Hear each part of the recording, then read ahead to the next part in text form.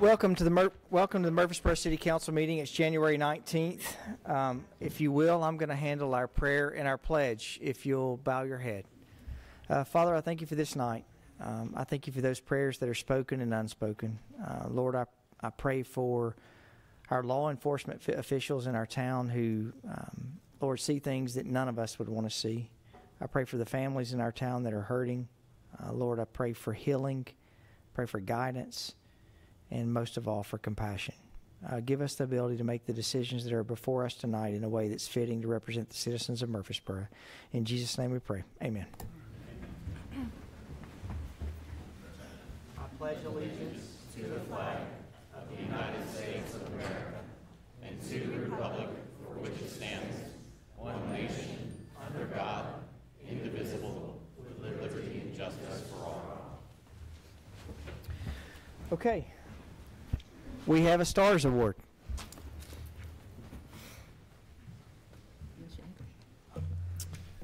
Good evening, Mayor and City Council members. I'm here this evening to recognize the recipient of the STARS Award for the month of December. As you know, the purpose of the STARS Award is to recognize and reward those employees who go above and beyond their normal job duties in providing outstanding customer service, both to our internal and external customers.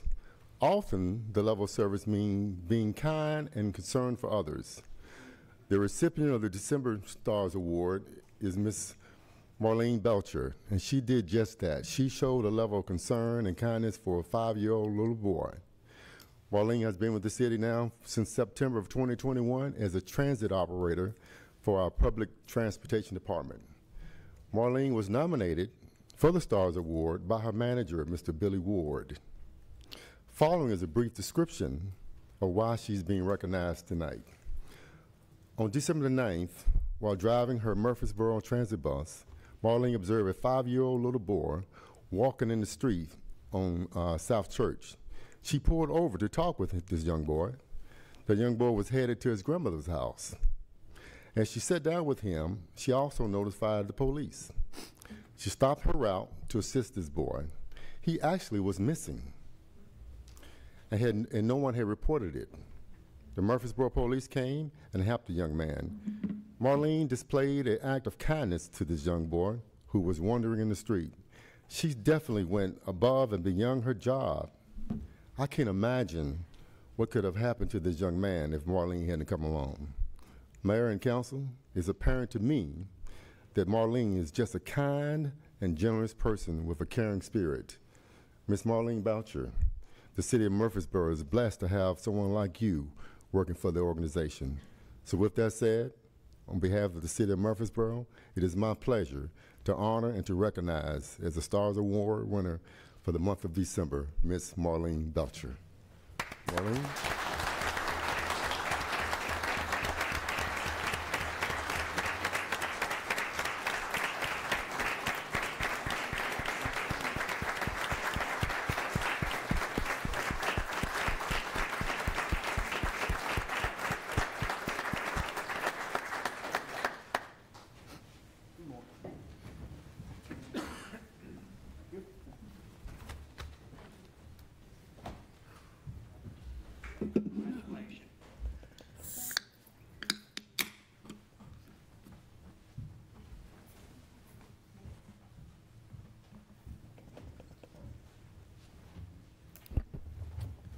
All right. Before we get to consent agenda, Mr. Tyndall, I'm going to put you on the spot. You sent us an email, I think it was yesterday, about Mr. Gary Whitaker retired after 35 years of service to the city, and I wanted you to introduce his person who's he was all right. here. He's not. He's still working. He might be. Okay. But Sam Huddleston, who we all know and who has been at the podium for many times, and so citizens probably know him pretty well too, was promoted from executive director for community development to assistant city manager effective the 17th. And so we're excited about all. He's contributed a substantial amount to the city. He brings vast knowledge that's important for economic development and other aspects. So we're very excited to have Sam in in that role. Great. All right. All right, we'll move to the consent agenda. You have 5 items on your consent agenda. Is there anything that needs to be removed? So moved. Second. Motion and a second. Ms. Brown, please call the roll. Ms. Saberwater? Aye. Ms. Gels Harris? Aye. Mr. Maxwell? Aye. Vice Mayor Shacklet? Aye. Mr. Wright? Aye. Mayor McFarland? Aye. All right, we'll move into old business. You have ordinance 22 OZ 18, zoning for property along Highway 99. This is second and final reading. I'd like to make a motion to defer this to a later date. I understand that we're actually looking at annexing that roadway, and at this time, we still do not have the interlocal agreement, so I'd make a motion to defer this so that at that time, it'll come before council that we'll have the roadway and this particular property, and the interlocal agreement wouldn't be necessary. Mr. Tucker? I just wanted to make one point of clarification: is if it's a or if it's a contiguous annexation where we're annexing the roadway, I do not believe the interlocal agreement would be required. There still might be one, but it wouldn't be. There wouldn't be any. Certainly wouldn't be any requirement because it wouldn't be a non-contiguous annexation. Correct. Yep. Once the road is part of those 68 acres, you do not need an ILA. And we don't have one now, and I don't foresee us having one ever. So my point is, let's defer and wait until we have the roadway and the ILA is off the table. A second. All right, we have a motion and a second. Ms. Brown, please call the roll. Ms. Saberwater? No. Ms. Gels Harris? Aye. Mr. Maxwell? Aye. Vice Mayor Shacklet? Aye. Mr. Wright? Aye. Mayor McFarland? Aye. Mr. Huddleston, would you mind standing up? So everyone who heard all the kind things that Mr. Kendall said, that's Mr. Huddleston right there. So congratulations, Sam.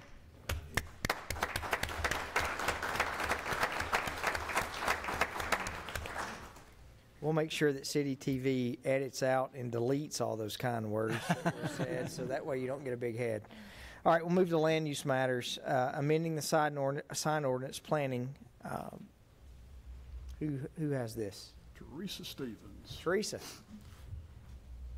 If you're running for office, you got to see her quite a bit if your signs weren't in the correct location.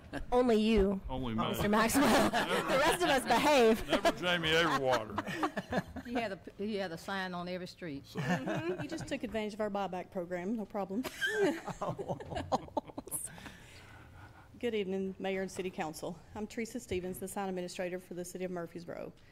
Set for public hearing tonight is a proposed sign ordinance amendment that will allow a certain type of sign located on a parcel or parcels having both mixed-use zoning and having an approved planned sign overlay. The type of sign, as defined by the sign ordinance, is an electronic graphic display. This sign will display static images, graphics, or pictures with or without textual information.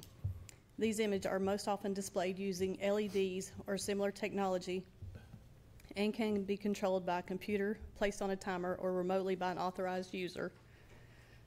Just as a refresher, the planned sign overlay district must meet specific criteria to be eligible, and sign design books are reviewed by staff and then submitted to Planning Commission and City Council for approval. Planned sign overlays allow for new and innovative signs on large atypical developments and encourage design and development of signage that is of a higher quality than customary under the existing sign ordinance. This is in keeping with the approved planned sign overlay district's intent and purpose. With this amendment, city staff, Planning Commission, and City Council will have an opportunity to review and have oversight of the placement of these signs.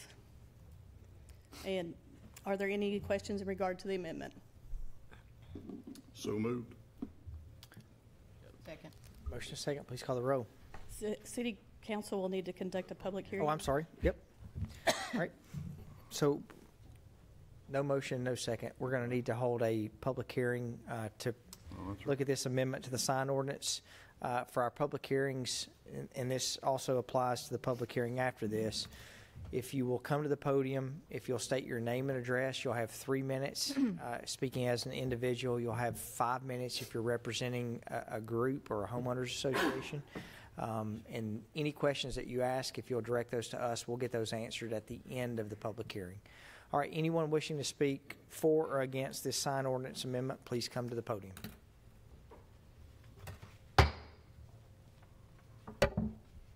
Seeing none, we'll close the public hearing and we'll consider on first reading ordinance 22047. Austin. So moved. Second. Motion is second. Please call the roll. Ms. Saberwater? Aye. Ms. Skels Harris? Aye. Mr. Maxwell? Aye. Vice Mayor Shacklet? Aye. Mr. Wright? Aye. Mayor McFarland? Aye. All right, we're going to move to item 8, and this is rezoning property along Memorial Boulevard and Haynes Haven Lane. Mr. Blomley. Thank you, and good evening, Mayor McFarland and members of council. Let the record show that I have never picked up a candidate's sign and confiscated it. So. Unless they were an Alabama grad, right? It's true. Always got to make exceptions. Hope everybody's doing well tonight. Our zoning public hearing tonight is for the Adams Place PUD, which is located at the northwest corner of Memorial Boulevard and Haynes Haven Lane. Property was rezoned from, I think, RM12 and CH to PUD. That's the northern portion of the property, a little over 16 acres. It's in the area shaded in blue back in 1995. And the portion of the Adams Place property that is colored in green on the map before you is zoned RS15. It has remained zoned RS15 for decades, since the Haynes Haven subdivision was developed in the late 70s and 80s. So the area in green was actually about 5 lots that were platted in the Haynes Haven subdivision back in 1978, I believe. So the request before you tonight is to amend the existing Adams Place PUD on that 16.6 acres, and then on the 5.4 acres along Haynes Haven Lane that's zoned RS15 would be to rezone that 5.4 acres to make it a part of the Adams Place PUD. As you know, PUD zoning is plan-specific zoning. That's what I like to call it. It's specific to the plan that is submitted. And this particular plan has kind of gone through kind of an evolution since it first went to the Planning Commission back in September. The surrounding property directly to the north of the subject property is the Sprouts Shopping Center, zoned commercial highway. Directly to the west of the subject property is the Haynes Haven subdivision, which is zoned RS15. And it's also to the south of the subject property, zoned RS15 as well. Across Memorial Boulevard is the Walmart, which is zoned CH, commercial highway. As I mentioned, this property was first zoned PUD back in 1995, and there was a subsequent amendment several years later for the addition of a administrative offices building that was about 5,000 square feet, but no amendments have occurred on this property in about 20 years or so. The request before you tonight is for the expansion of their development with a total of 53 new dwelling units, and those 53 new dwelling units would be in the form of 45 dwelling units in buildings that are very near the corner of Memorial Boulevard and Haynes Haven Lane, and then 8 additional units that would be fronting on Haynes Haven Lane. Planning Commission conducted a public hearing on this matter on September the 7th, at which time it heard testimony from a number of residents both of the Haynes Haven subdivision and the Adams Place facility, and the Planning Commission deferred it at that time after a number of concerns were expressed both by the participants in the public hearing as well as the Planning Commission members themselves. Some of the changes that were subsequently made by the design team included pushing the buildings further off of Haynes Haven Lane. I believe they were originally proposed to be set back 20 feet off Haynes Haven Lane, and now they're honoring the 40-foot front setback that is in the RS15 zoning district. So they're trying to keep the buildings in line with the existing houses along Haynes Haven Lane. So they pushed those back after some concerns were expressed at the Planning Commission public hearing. In addition, there were some changes made to the architecture after concerns by the Planning Commission wanting to make the architecture more closely resemble that of the existing buildings on campus. There were some other miscellaneous changes made as well that I won't duplicate anything that Mr. Roundtree and Mr. Pettit are going to go over. They have a PowerPoint presentation prepared for you. Mr. Clyde Roundtree with Huddleston Steel Engineering and Mr. Keaton Pettit with Johnson & Bailey Architects to go over the plan. Planning Commission took this item back up on December the 7th under old business after the design team had made those changes, and the Planning Commission at that meeting voted to recommend its approval to City Council. A public hearing has been scheduled on this matter tonight, and so we must conduct a public hearing, and then the Planning Commission, or excuse me, the City Council will need to have further discussion, and staff will be available to answer any questions that you may have for us. But Clyde Roundtree and Keaton Pettit would like to make a presentation for you on the proposed expansion of this development.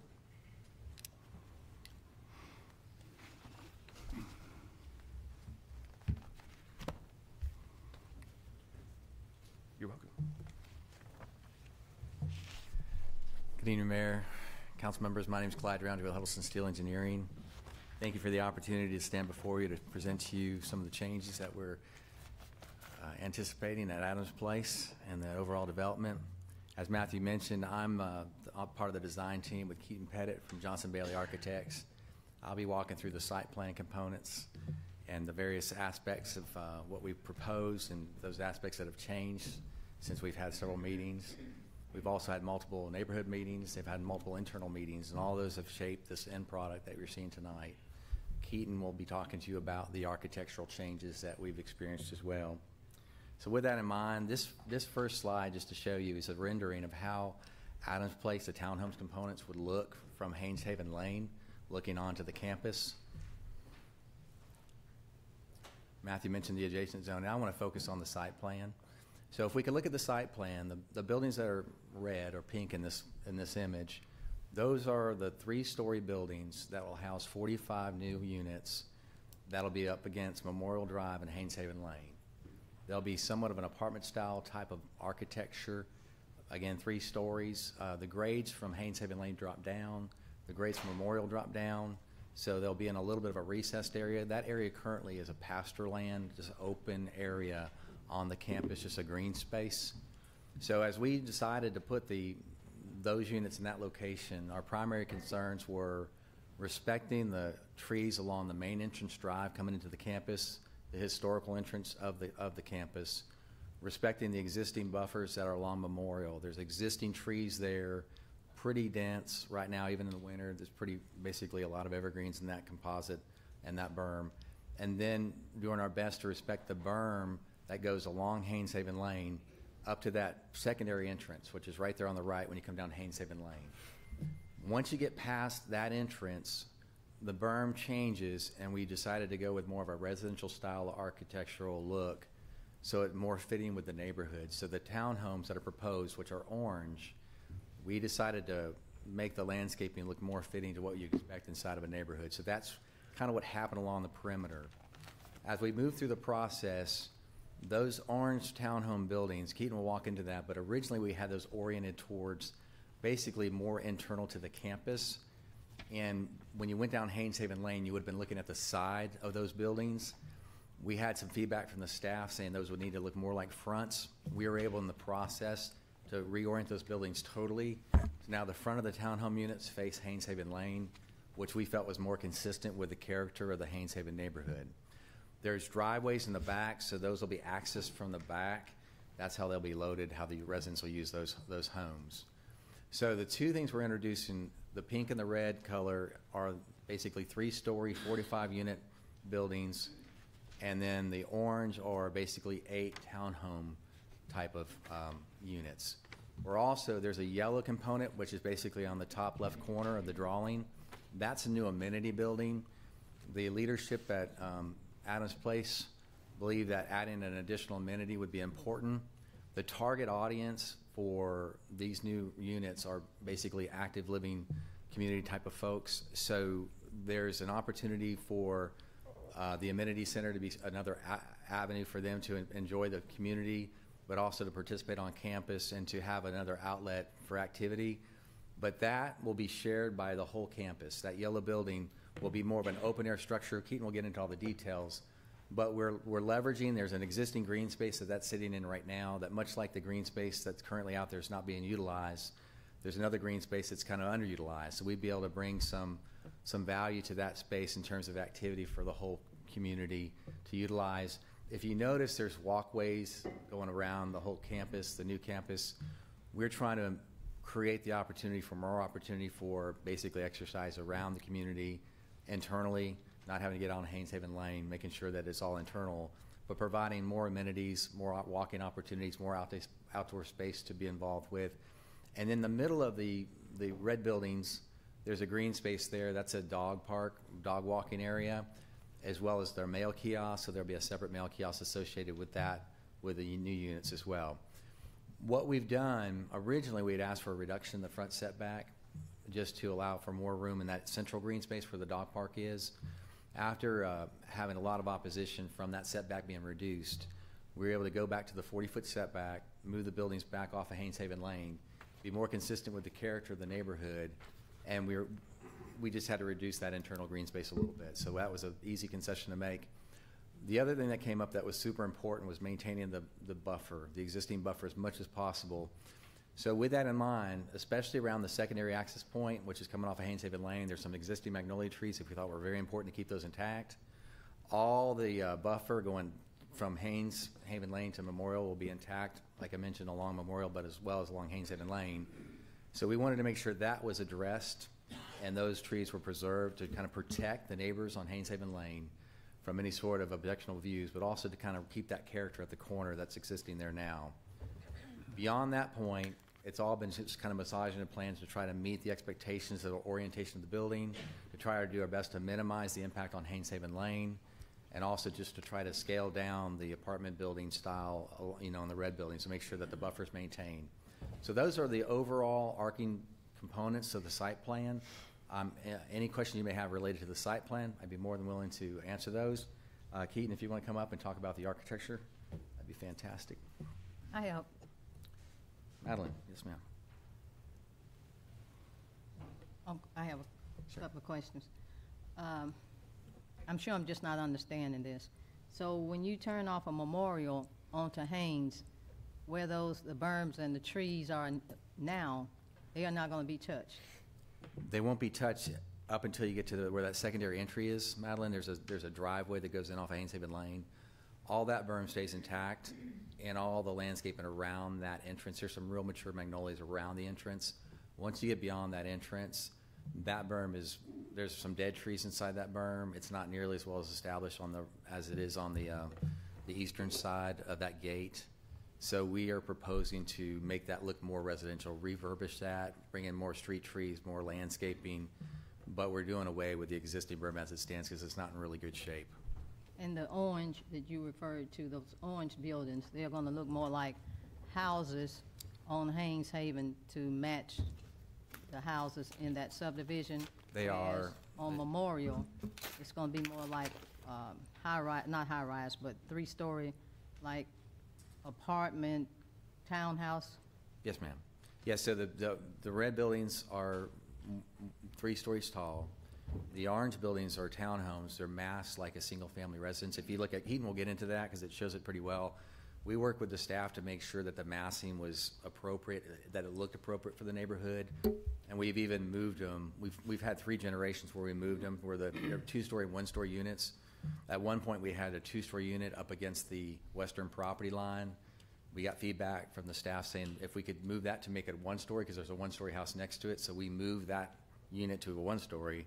Then we moved the 2 stories over, and we've mixed them. So now it goes 2-story, 1-story, 2-story, 1-story as you progress down Haynes Haven Lane.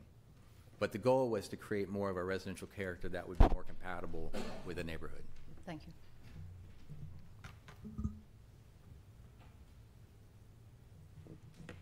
What is the distance between those family units, those 4 units, multifamily units? What is the distance between them? Offhand, I would say probably 10 feet, 8 to 10 feet. Okay.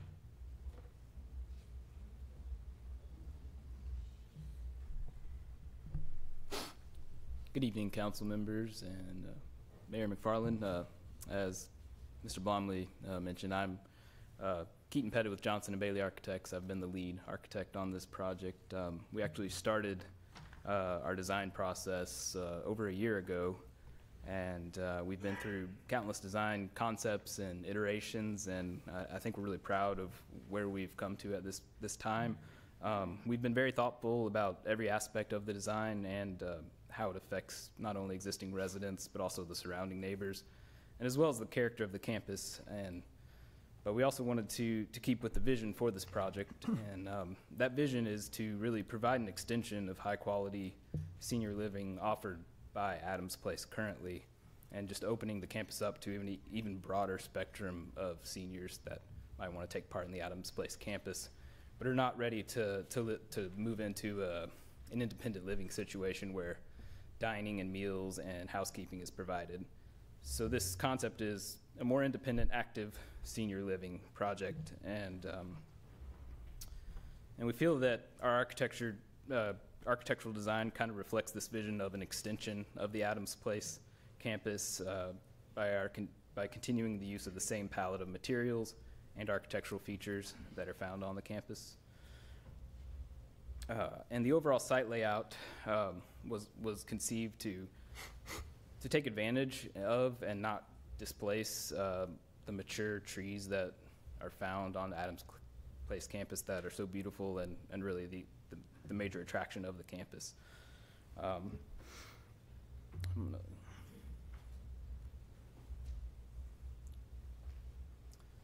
The 3-story apartment-style buildings each house 15 living units. These living units are retreat-style living units with ample windows, which showcase the mature landscaping at Adams Place and provide direct views to the outdoors from the moment you enter each unit. All the units have patios or balconies, and 2/3 of those are arranged so that they're basically nested in the mature growth of the existing trees on campus. So we really tried to take advantage of the beautiful scenery there at Adams Place. The townhome style units, which really aren't townhomes, they've been designed to blend seamlessly with the existing Haynes Haven neighborhood.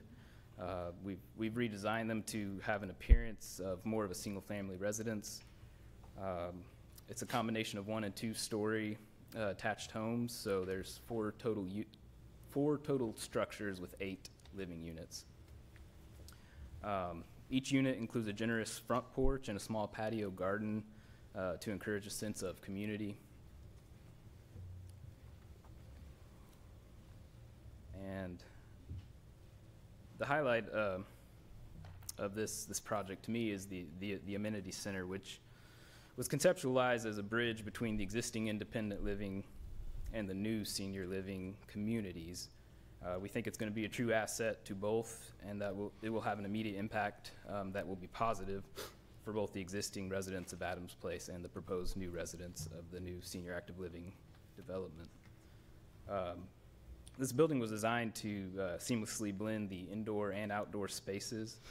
It's arranged around an ample outdoor living area with a proposed fire pit and grill and other activities. The building itself provides a variety of activities for the campus, such as fitness classes, arts and crafts activities, and community events. The amenity center features flexible spaces with large floor-to-ceiling windows, which allow natural light to flood the space and provide an inviting atmosphere for residents to come together and socialize. And the glass overhead doors can be opened for special occasions to connect the interior gathering spaces with the outdoor living spaces. Our overall design for this project follows the Murfreesboro design guidelines, and we feel it conforms to the classic Georgian architectural language that's found on the existing buildings on the campus. We've used a consistent use of brick, arches, stone banding, roofing materials, and the signature stone coins, which they don't show up well on this screen here, but those stone elements are the beautiful stone coins that are seen on the entry gate to Adams Place now. So we really tried to pick up on a lot of the architectural character, but also provide a distinct look to this a brand of living at Adams Place. And I'm happy to answer any questions specific to the architecture. Any questions? All right, thank you. All right, we'll need to hold the public hearing for this rezoning request. Mr. Roundtree, do you have some? Mayor, if the council would be interested, the leadership group of Adams Place is here. If there's any sort of questions you may have for them, they had a presentation prepared. We can do it after the public hearing, whatever you find most appropriate. But they'll give you an insider perspective of what they've been working on. That's really relevant. A lot of the things we've been working on, they've been working on, is working with the internal residents and making sure that there's any way to meet those needs. They would have something to say about that and help you, but we can do it at whatever time you want to do it. Council, do y'all want to have the public hearing? You want to hear? I'd rather have the public hearing myself. I agree. Okay, thank you. All right, let's have the public hearing. Anyone wishing to speak for or against this rezoning request, we'll ask you to come to the podium.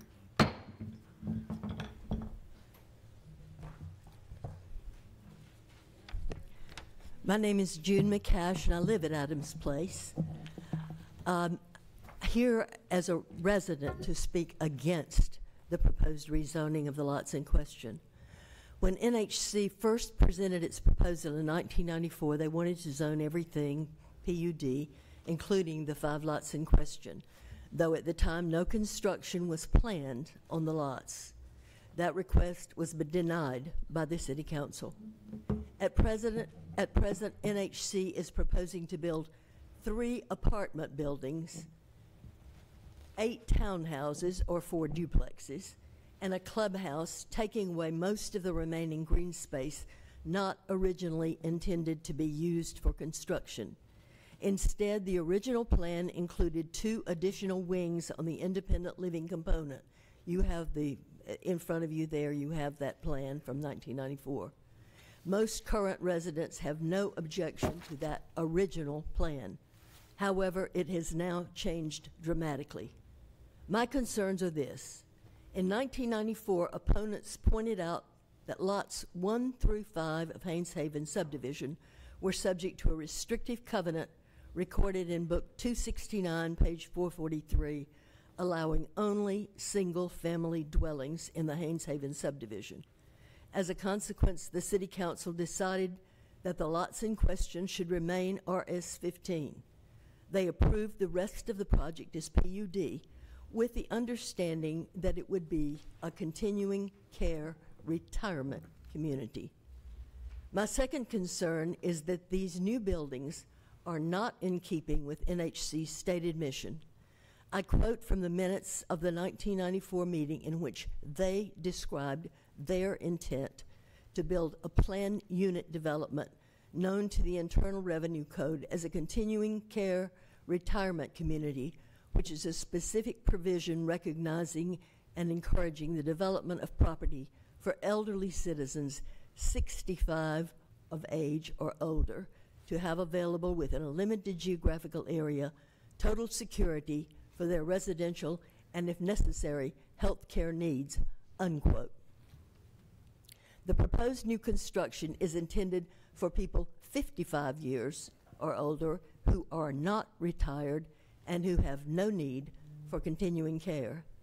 The proposed new apartment buildings and clubhouse will diminish the security, the privacy, the green space, and the tranquility of current residents. It will increase traffic, noise, and density, and force us to live for 2 years in a construction zone. I respectfully urge City Council members to follow the precedent set by the 1994 City Council and deny these zoning changes. Thank you. Thank you, Ms. McCash.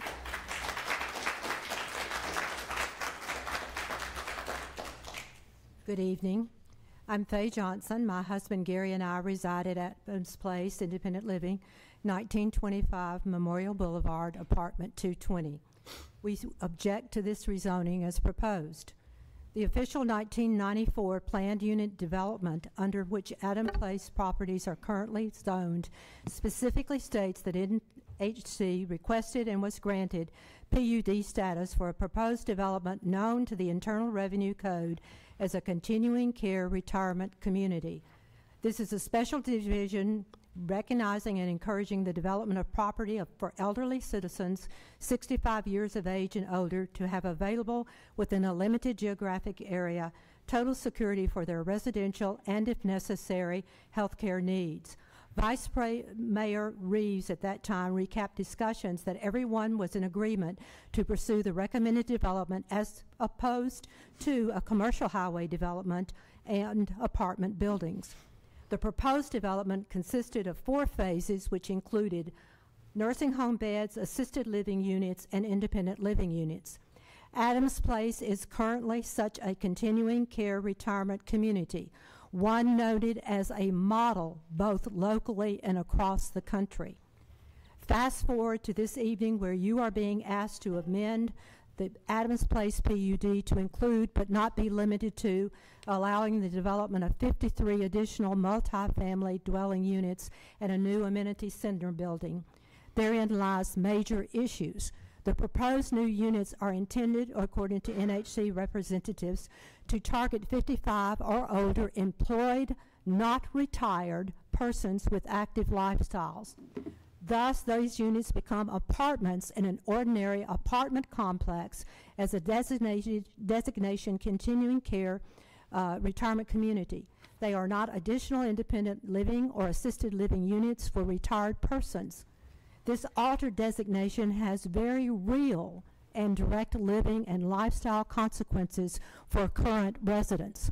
Consider just the implications of increased traffic alone created by active lifestyle residents and their families. 70 to 100 more cars and more traffic generated on the property. Increased traffic presents real challenges, including safety challenges, to current residents, the average age of which is 86, and many of whom are health compromised when they are walking or driving. Congested traffic flow entering and exiting the property will also be significantly heightened. Another very serious concern is the increased potential for flooding. The Adams Place PUD actually sits in an island bowl, which makes it highly susceptible to water drainage issues. Flooding has occurred in the past.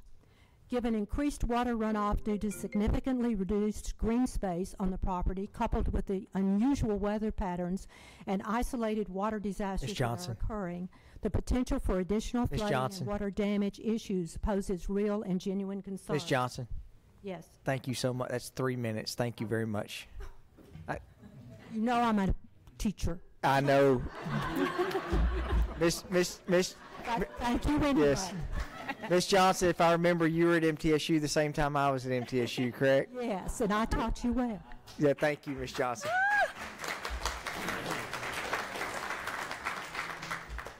Hello, I'm Janine Scripp, and I live at 1925 Memorial Boulevard, apartment 106, which is in the right in the midst of all the building. When I moved to Adams Place in March of 2019, I was the youngest one there at 67. And everyone said, why in the world are you here? The majority of the people were late 70s and 80s and 90s. And I said, well, I have had several traumatic years in my past, and I was able to live at a quiet, established place like Adams Place.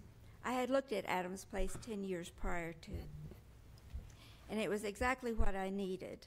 Excuse me.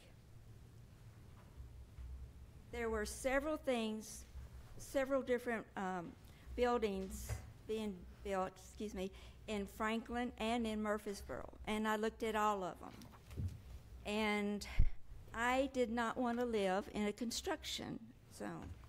Everything was being added to or in the midst of it. They were still renting, but they were construction all over.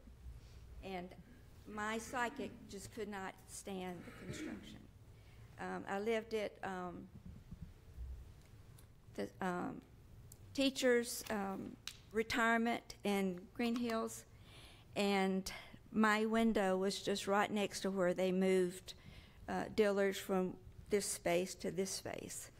So I had that horrible feeling, and it just really upsets me to think that it's going to be right in my backyard.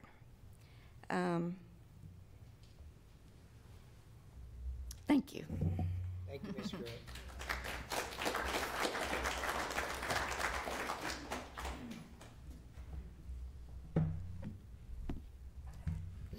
My name is Dennis Martens. I live at Adams Place, 1925 Memorial Boulevard, independent living, apartment 301. My wife and I came to Adams Place in April 2008. We were there for the big flood. Water got into our building, took out our electricity. No elevators, no lights. The emergency lights did come on. Fortunately, my wife had Parkinson's disease, so I had to get her and her walker down 3 flights of stairs. We ended up checking into Hampton Inns. We ended up staying in a motel for an entire week. After a couple of days, I heard that they jury-rigged an elevator that was working, so we went back to get clean clothes and water our flowers. So while we were there, 2 ladies came in and cleaned out of our refrigerator, throwing everything away, including 3 pounds of Oscar Mayer bacon. That hurt. So now we have, that was the big flood. Now we have NHC, when he put buildings on our green space, a couple of acres of asphalt on our green space.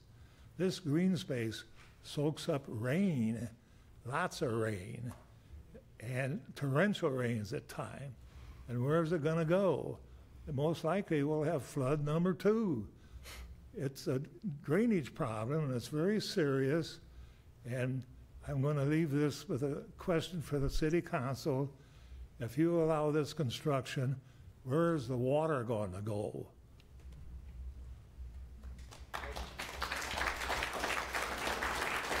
Thank you, Mr. Martin. Good evening. My name is Irene Filacchione. I've lived at Adams Place for over a year.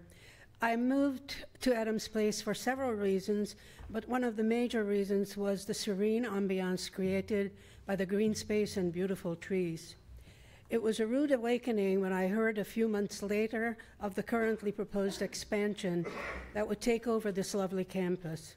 By then, I also realized how essential every inch of this green space was to our physical well-being, because it shields us from the noise and air pollution generated by the traffic on Memorial Boulevard and Walmart across the street.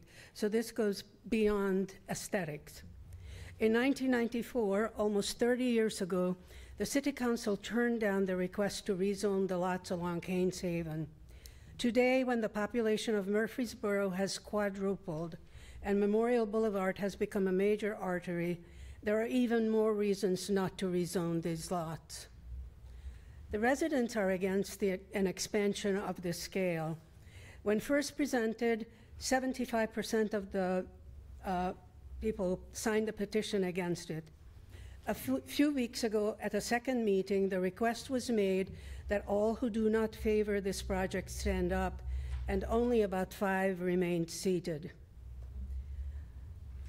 Why are we not in favor? Because it will affect the quality of our life, some more than others, depending on which side of the building you live on, but all of us will be negatively affected. Adding 3 apartment buildings, townhouses, and a clubhouse would take up all but a few patches of green space. Furthermore, Adams Place will no longer be a retirement community. The addition of people over 35 basically the age of our children, will turn a peaceful environment into one that is hectic and overcrowded. Adding 75 to 100 new working people with busy lives will guarantee lots of traffic, will add to the noise that already exists and the air pollution, as well as congestion on top of the stress situation that exists living on Memorial Boulevard. The clubhouse will also negatively affect the natural light reaching the apartments nearby, the traffic generated by this new younger population to and from the clubhouse during the day, into the evening, and most definitely on weekends. Living quietly will be a thing of the past. There are additional problems with planned changes to the therapy pool, but our proposal to relocate the clubhouse in or on top one of the apartment buildings, if there must be an apartment building, received no response. If an expansion is needed, why not go back to the Phase 4 version presented in 1994 for retired people over 65? Ms. Filipponia, thank you. Thank you.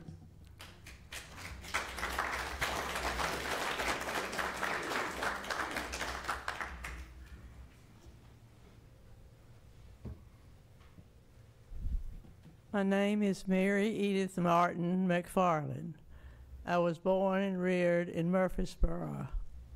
Larry and I raised our 3 children here.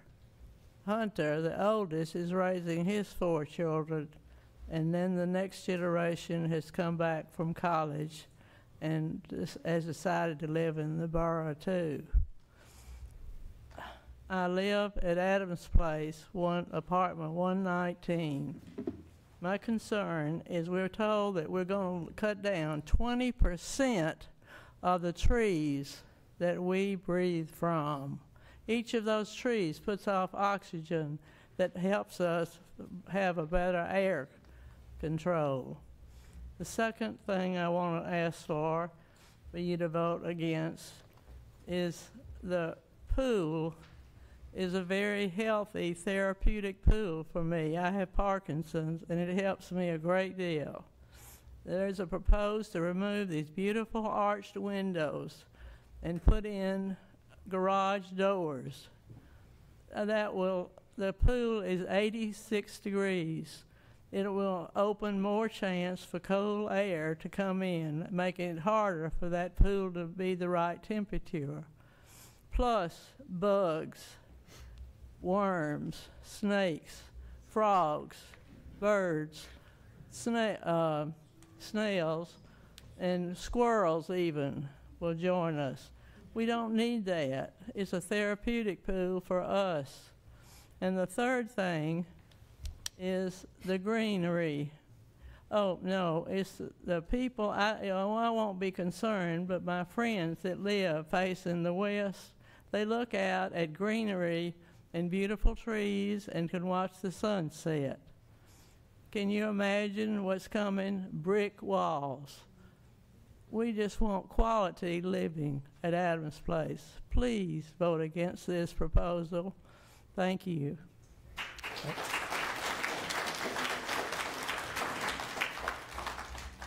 Thank you, Ms. McFarland.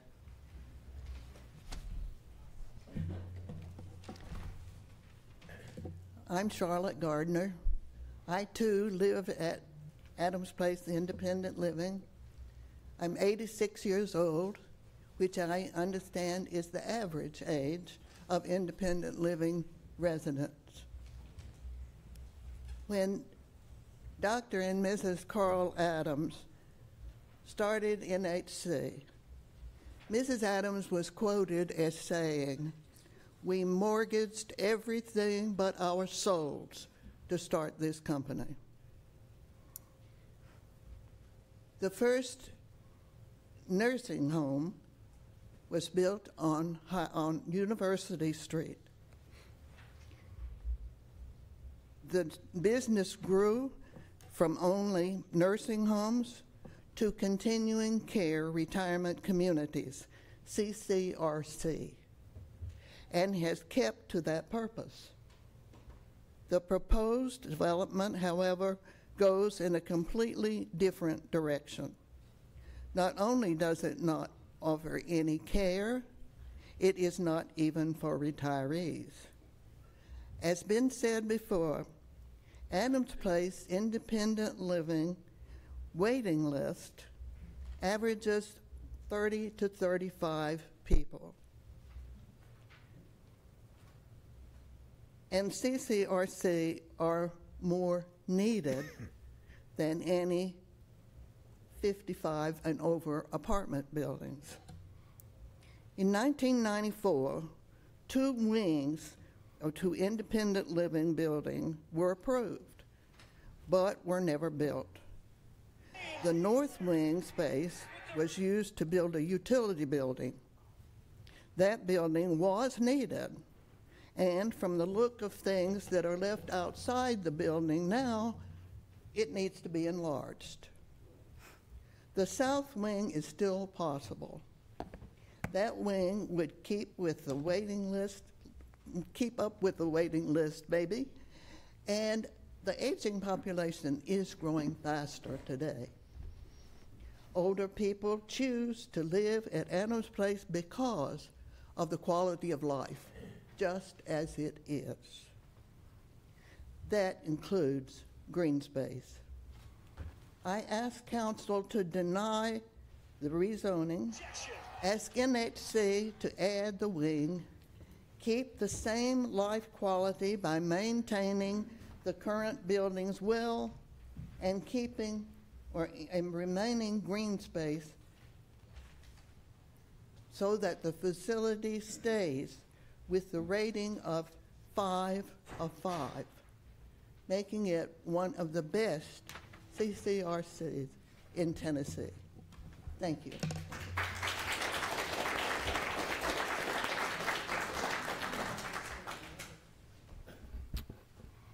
All right, next.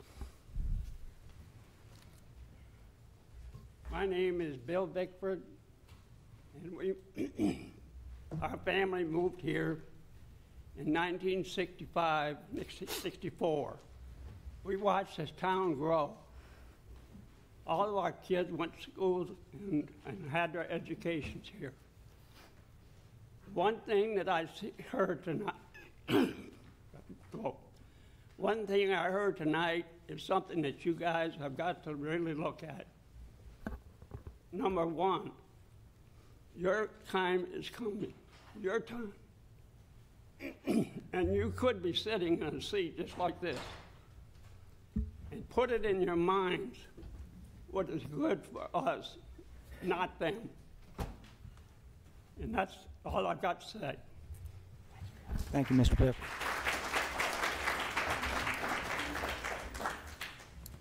Good evening. My name is Helmut Filacione. I'm Irene's husband. Can you say that one more time? Pardon me? Mr. Filacione. Okay. Yeah. And I live obviously at 1925 Murfreesboro Memorial Boulevard. She mentioned the version of 1994, and this option was stipulated for presentation by the Planning Commission, which never took place. And also, the use of an indefinite deferral, in my opinion, gave the applicant unfair advantage by preventing a follow-up. Abandoning Adams Place as a retirement community and adding an expansion on the scale proposed will not make a dent in Murfreesboro's need for an active adult community for over 55, but will be just enough to ruin the Adams Place campus for the residents in independent living. We came here a little bit over a year ago from Virginia and looked around Charlottesville area for retirement, but for other reasons we decided to move to Murfreesboro, and a major contribution was Adams Place, its serenity, its environment, the green space that is always referred to as unused. It isn't unused.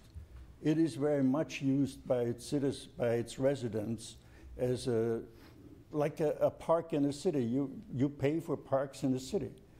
Why? Not just for playgrounds and having dogs or walked, which can happen here, but just to have a quiet, relaxing environment, and in our case for the residents, for the rest of our lives.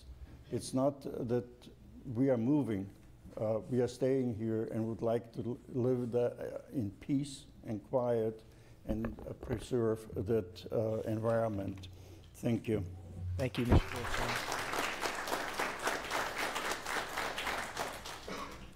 Wilson.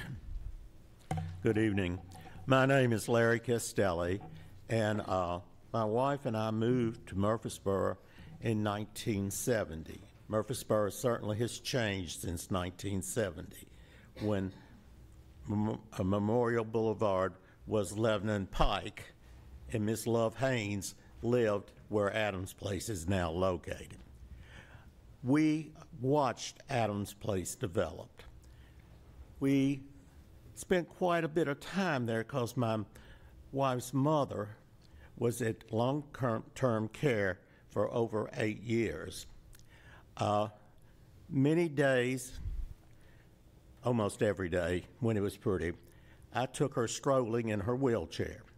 And then the beauty of the campus was something my wife and I decided that when time was ready for us to move to a retirement, and that's the key word, retirement community, the Adams Place would be the place we'd want to go because, as Dr. Adams said, it was an ongoing retirement community, independent living, assisted living, and long-term living. There's a handicap area that you can, for people who need to have handicap situations taken care of. We have a area for people who are having trouble in memory care. But these are points. Now, the one thing, when we moved here when we moved to Adams Place in 2020, April of 2020, nothing was ever said that they were fixing to build apartment buildings.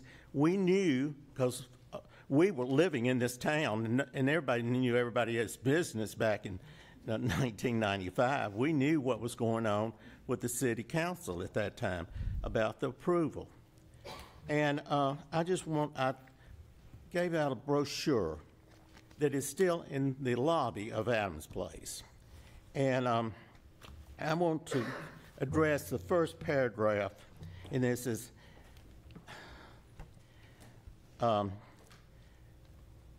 Adams Place is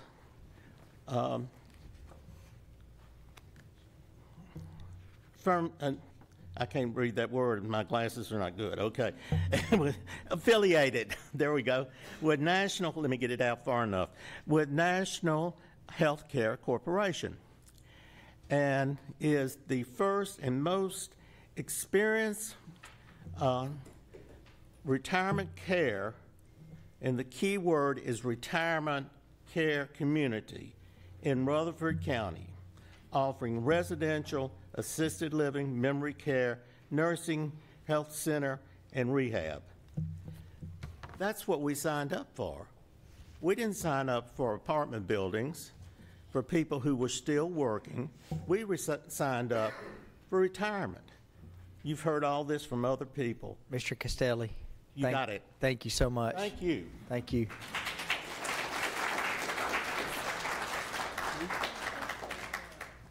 Thank you, Mr. Castelli. Thank you all for being so respectful for me having to be the timer up here. So not everybody is like that, I'll tell y'all.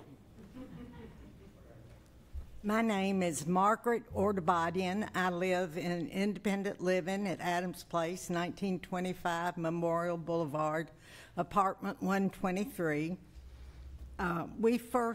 My family moved to Murfreesboro in 1962.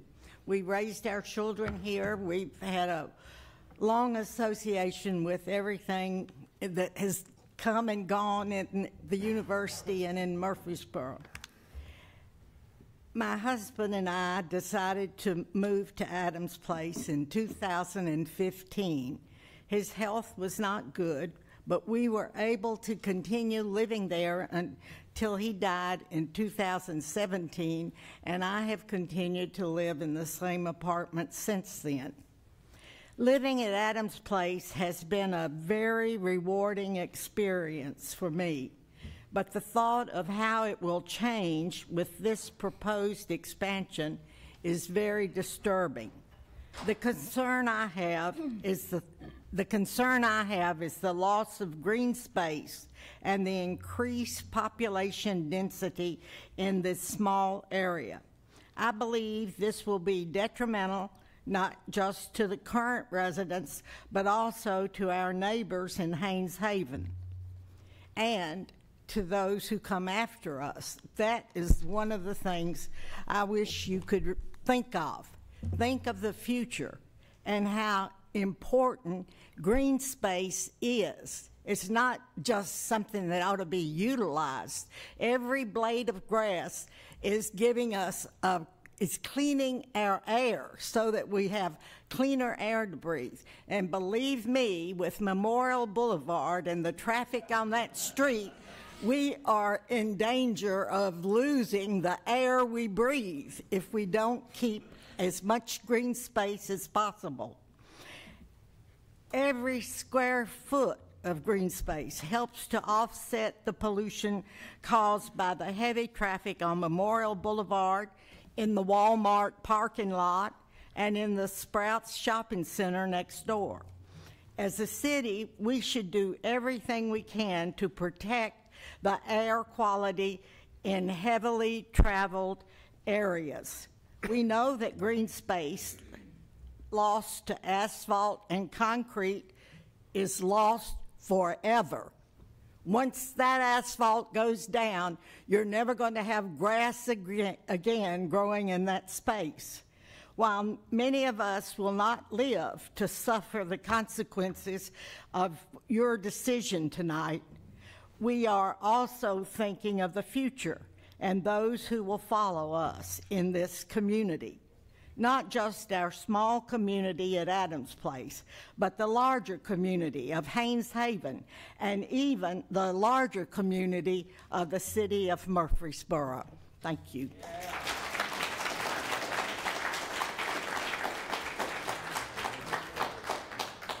Thank you, Ms. Ordubadian. Hello. I hope I got that right. That was good. My name is Lenita Bowman, and I live at 123 Love Court. In the Haynes Haven subdivision. We moved there in the fall of 2000, so I've been there for a little over 20 years. And of course, like everybody has said, the traffic on Memorial has become interesting to say the least. I don't typically turn left unless I have to out of Love Court. It dumps out into Memorial. I work as a teacher at Middle Tennessee Christian School. You have two school zones that are very close, so that doesn't help. My street in particular is not connected, but I already have increased traffic. We have a lot of cut through from James that go from Northfield over to Memorial to cut. So we deal with that already, and I can just imagine that that might get even worse. As far as I appreciate the changes that they've made to make it more aesthetic, my concern is how close those lots are. I think they said 10 feet to the next house. Did I hear that incorrectly? That's concerning because most of our lots, I mean, mine is a little over a half acre. And I think probably most of them are about that. I'm not sure.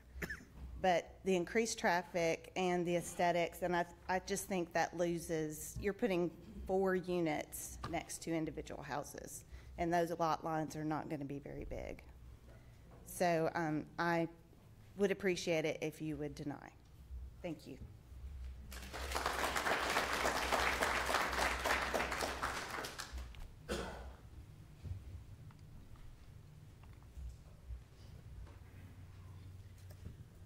My name is Pauline Hardiman, and I live on Freedom Court, which is an extension of James Drive, which runs behind Adams Place.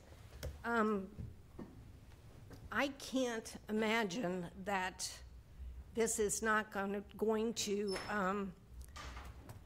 have an effect on the property values of the single-family homes in that area as well because of the increased traffic.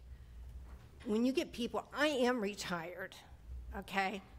I'm 71, but the people that are 55 and older in an area like Adams Place makes no sense at all. They are going to be so busy, and they're going to be working people. And these folks that live at Adams Place, this is their last years. Would you want your parents to have to deal with this? If you had a mother or father, would you want them to deal with this? Do you think that would be fair in their last years? Please deny this for all the people at Adams Place and for the people that own the single-family homes in Haynes Haven. Thank you.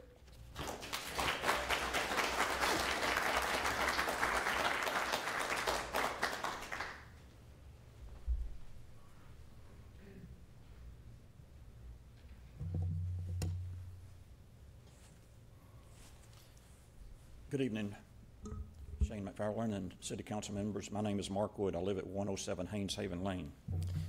And before I start my presentation, the pictures that were put up there, the red three-story structure on Haynes Haven needs to be brought back down to an orange structure. It doesn't need to be any more than 2 stories, but that's not saying I want this approved. During the September 7th planning meeting, Jamie Haverwater asked Margaret Green a question. Did the 1994 PUD agreement promise in writing these lots won't be rezoned? Margaret Green said yes. And the 1994 PUD agreement had 6 written stipulations. The first 2 were 5 lots remaining residential, and number 2 was lots 3 used for entrance, exit, gated, carded residents only. Andy Clark was asked about the gate. He said, "It was brought to my attention the 1994 PUD agreement stated the gate was to be carded. Technology has improved, so we should be able to fix that." My point is, if Andy Clark can pick from the 6 stipulations and cherry pick which one he wants, then I would like to be able to cherry pick which one I want, and I want stipulation number 4. The landscaping buffering shown on the preliminary diagram will be on the RS-15 lots, basically as shown and approved by the Planning Department and Planning Department Commission. In 1994, we were told that Adams Place has a mandate to keep all their runoff water on site. Now, while they were trying to do this, one maintenance room flooded. Charlotte Gardner spoke at the last meeting and said they'd had several rooms to flood. Please do not rezone and make things worse. Sean Wright, the biggest concern you had on September 7th, the large number of Adams Place residents against this. But really, nothing has changed. It's still that way. Adams Place seems to want what belongs to them, but it also seems that they want what has been promised to the Haynes Haven residents.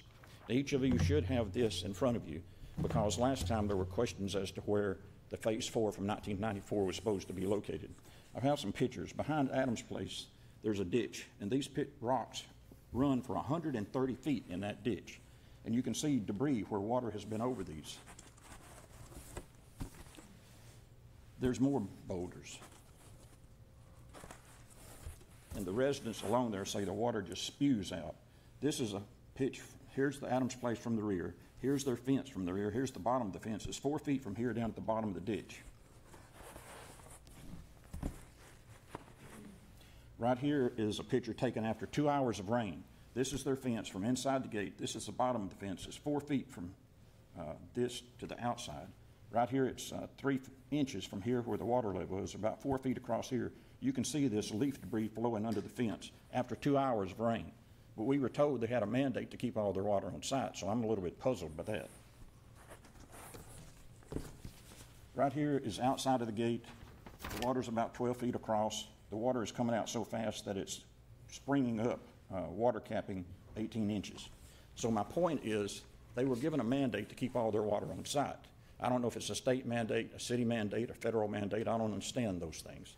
But their water is leaving, and if that much is leaving, when a 2-hour shower occurs, then I wonder how many tens of thousands of gallons have left that property over the 28 years it's been in place when the water got above those boulders. 130 feet of diesel truck engine-sized boulders. I thank you for allowing me to speak, and I thank you for your service. Thank you, Mr. Woods.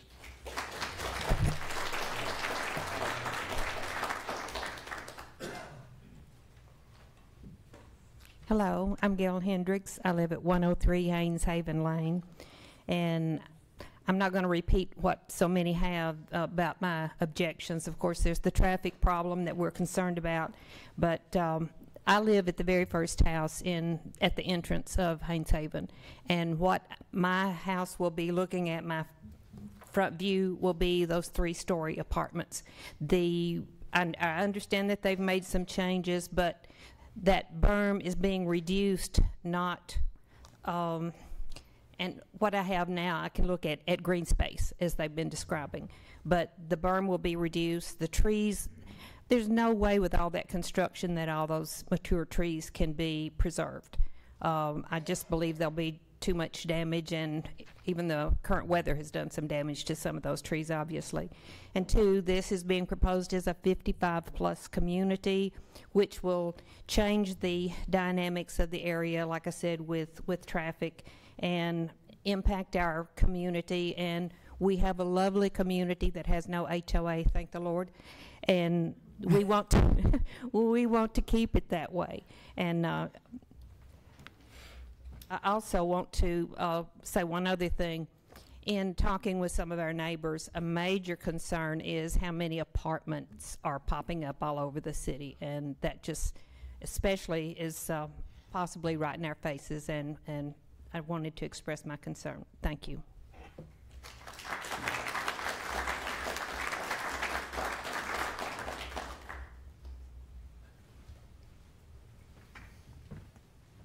Well, you got to wait in line. This is a big crowd. So I'm Cynthia Allen. I live at 206 Peacock Avenue. I know everybody on the board or on the council, but I want to say, first of all, I'm in public education. I am very encouraged by the turnout. I hope you guys are as well. But I think to sum up why everybody's upset is we had ordinances in place and we had plans in place, and we're going against those that had already gone and been brought forward. And I think what everybody is trying to say is, you know, we want public input and we ask for public input, and it's in your design manual, and it's in everything that we do. It's in our tree management, and half of what we've talked about here is in opposition to what's in your own design manual. It's in opposition to what's in the tree ordinance. And so I think what people are saying is, can we honor what was already approved, for one, or at least go back and revisit to try and see how that can be, you know, re-looked at in a way that really does try and meet the middle.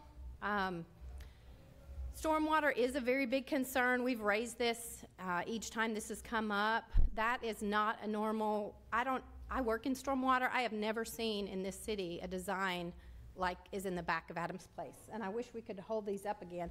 That's a serious safety hazard. We raised this before the 2010 flood. That has to be, when you're down in the basin of that has to be at least 14 feet high. So there's a house on the corner that had to put a fence in because it came halfway up their property. That backtracks onto homeowners that live in the area. It doesn't make it to the regional detention. There's a gradient it has to go up. The rocks and the boulders there, I would almost bet dollar to dollar that that's a collapsed cave system. So it never made sense why that drained there or why our regional detention went that way. I could be wrong. I'm not a geologist, but there's enough features back there that kind of show this. We asked for the landscape architects when they built Sprout to help address this. There is a lot of water that comes off that way. It does not detain or retain any amount of stormwater. It is designed to go outside. So we raised this at the meetings to ask what's being done, you know, specifically about the stormwater, and we still haven't had an answer. I don't know what calculations have happened or if that's even looked at this stage. We asked that. They told us that that doesn't need to be looked at. But I think that should seriously be considered because it is already impacting at least 4 to 5 homes and 2 additional lots that aren't built yet. So that was in the 94 agreement. That hadn't never been addressed as of 94. It's still not being addressed today, so we want to bring that up. We have policies, Ms. Allen. our ordinances, I know, to try and preserve trees. These are really mature trees. We just ask that you protect that berm that was supposed to be in place and the trees that bring the benefit. Thank you, Ms. Allen.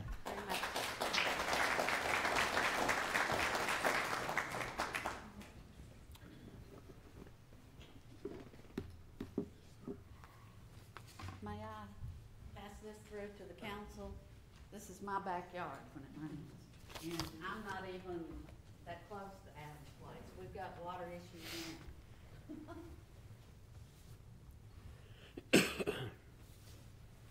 What's your name and address, please?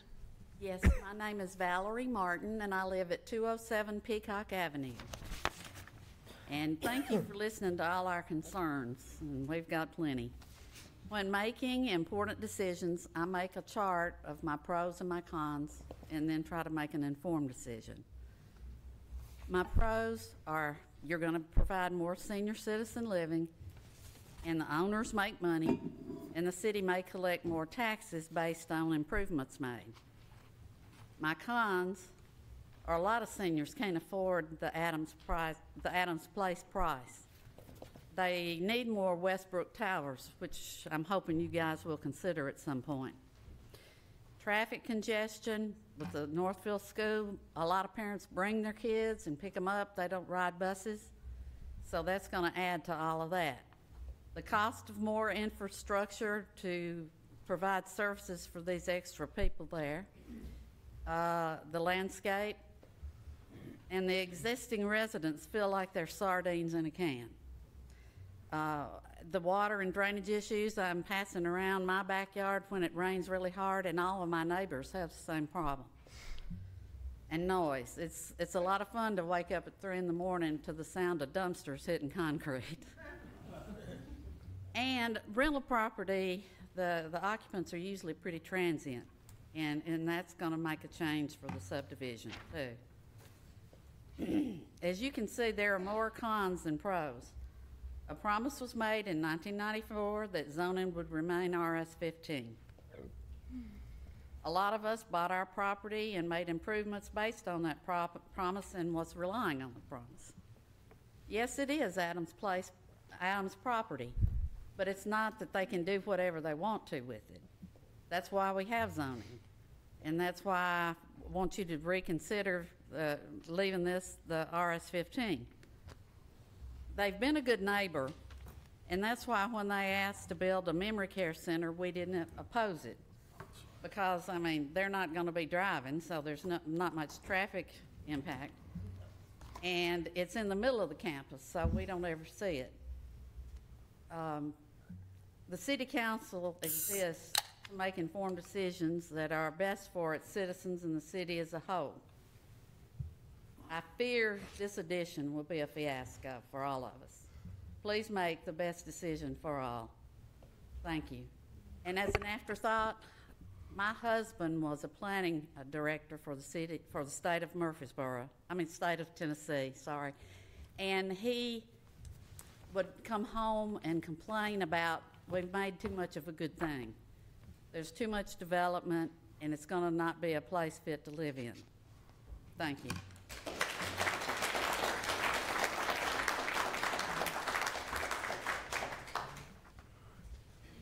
My name's Denise Mann. I live at 323 Haynes Haven Lane. My husband and I moved to Tennessee in 2003, and we absolutely adore it. I love our neighborhood. Coming home from work, I hit Haynes Haven Lane from, I'll be nice, Memorial Boulevard. That's not what I want to call it. And when I hit Haynes Haven Lane, that's home. I've got a line of trees to the right that's beautiful. It's nice. It's quiet. And that's just me driving down. That's not me living behind that. That's their everyday life at Adams Place. They get to see that. They get to feel that all the time. And to take that and make it apartments and townhomes, to me, it's like a bait and switch for some of y'all from what I just heard last year. I mean, that's not right. That's not fair to them. It's selfish for me to say don't take that beauty for my drive home when I hit my home, which is right there when I turn left onto that street. That's home. And I'm going to miss it if it happens. I'm hoping it doesn't. But from what y'all say, I can now live on the new places because I'm 57. So I guess I could move in at some point. I don't think I should be able to do that because I am still working. I have a different lifestyle than the people that live there. I have grandkids that come visit, which I'm sure you guys do, but my grandkids would be younger, so you're going to have a lot more activity with all sorts of ages. And the traffic, I know we're not going to be able to do anything about that. It's going to happen. We had a neighborhood meeting just at the airport that is right there. I had to turn right to go around to go down just to go basically across the street. And that's what the way it is now, not to add all the rest that you guys want to add. So I ask that you guys say nope to this one and maybe go back to, which we did bring up in the neighborhood meeting, about the existing buildings that they had initially put in 1994. I think that should be addressed. Thank you. Thank you, Ms. Manley. Hi, good evening, Mayor and City Council members. Thank you for being here tonight. I am Tina Martha Whitfield, 206 Haynes Haven Lane, and we moved to our home the year it was built in 1988. We love Haynes Haven Lane, Haynes Haven neighborhood. When we moved in, Andy Adams owned a big home, and there was a riding stable there, and Adams Place was built after that. So I would like to say selfishly for our neighborhood that I don't think, the changes notwithstanding, that the townhomes are in keeping with our neighborhood aesthetic at all. I think that an 8 to 10 foot distance between those buildings is not in keeping with what we have now between our homes that sit on the lots that they are. You can drive down and see for yourselves what I'm talking about. But my main concern is not for me. My main concern is for all the residents of Adams Place who have spoken tonight. And I had considered possibly being a resident of Adams Place in the future myself. I will tell you, and the directors of Adams Place, I'd like to speak directly to you, the fact that you care more about future residents than your current residents, to me, is just unspeakably abhorrent, and I don't understand it at all. The green space, I think that Mr. Roundtree made a reference to that not being accessed very much right now. It is accessed every single day by every resident who lives there, looks out their windows, sits on their balcony, sits on their patio, breathes that air, just enjoys that beauty. I invite every one of you, if you haven't done so, and you may have already, to walk around Adams Place. Take a half an hour and walk around the entire campus, make a loop, and just enjoy the beauty and see what it is that these residents are living with right now that would be taken from them. It is gargantuan. The loss would be gargantuan, I think. And it makes me very sad to think that that could happen. I strongly oppose the rezoning, is my point. Thank you. Thank you, Ms. Whitfield.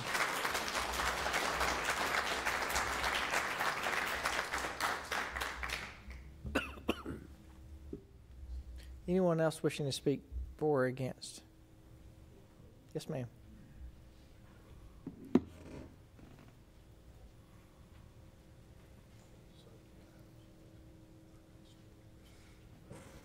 Hi, I'm Carol Clark. I live at 327 Haynes Haven Lane.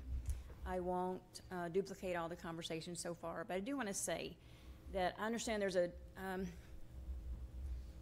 you have to deal with balancing development, growth, but we also have a community of an older neighborhood. It's an established neighborhood, and I want to live there. I choose to live there. I can live somewhere else if I want. And so I understand, you know, development and growth, and I think balancing that with residents' needs that may counter that at times. So I object to the rezoning, and I hope you do too.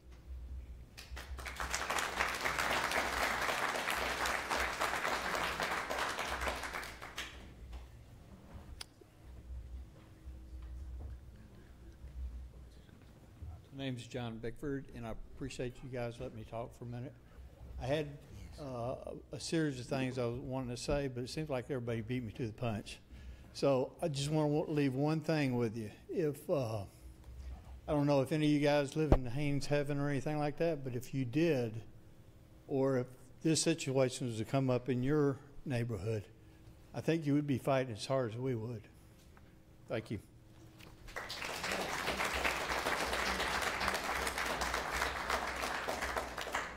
Thank you, Mr. Bickford.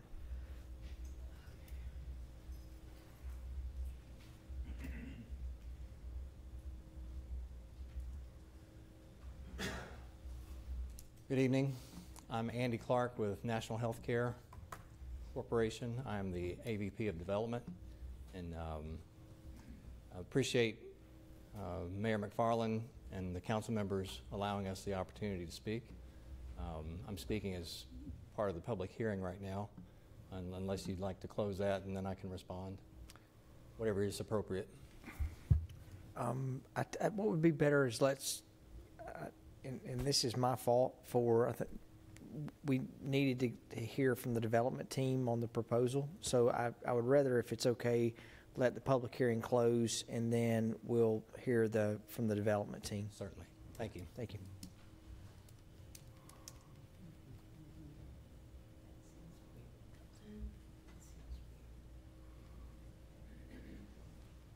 It's weird because I'll tell y'all I made a mistake. I should have let the development team speak before the public hearing. That's typically how we do it, but we went ahead to try to accommodate to get everyone to speak. So we'll listen to them as well. All right, anyone else wishing to speak for or against? All right, seeing none, we'll close the public hearing, and going to allow the development team to come up before we get questions answered. Mr. Clark. Mr. Clark, and if you would, I know you've heard several different concerns. You're welcome to address some of those, but I think it would be good for you to present and tell us about the inner workings of the project. Thank you. I appreciate that opportunity. We'd like to explain why we are proposing this type of project at this time. Of course, everybody in the room has experienced the tremendous amount of growth in Murfreesboro over the past 20 plus years. Our campus has tried to change along with the city. We've seen Walmart come in, we've seen Memorial Boulevard widened, we've seen major multifamily developments along Memorial Boulevard. Our intent, our design intent from the very beginning was to create a living option, senior living option, for the group that is currently not on campus, and that would be the 65 to 75-year-old group. And I want to say publicly that I have used an incorrect designation of 55 plus. There are two different designations, 55 plus, 65 plus, when it comes to seniors. The newer trend in active senior living is for 55 plus. It is very apparent how important the 65 plus retirement aspect of this campus is. It's very important to us. We are looking to provide a step between residential living and the security that is offered by independent living. But the independent living we currently have is congregate care. And there is a market and there is a need, especially here in Murfreesboro, for this different type of senior living option that we've proposed in the stacked flat apartments and the townhomes. And what I tasked our design team to do was to bridge that gap between what is currently at Haynes Haven subdivision and what's currently at the community. We tried we spent an inordinate amount of time on site and in planning to try and maintain as many existing mature trees as we can. There are some beautiful trees there, and I would rather not remove any. But we've positioned we've positioned the buildings so that the vast majority of the mature trees will stay in place. The idea along Haynes Haven was to make that as residential-like as possible.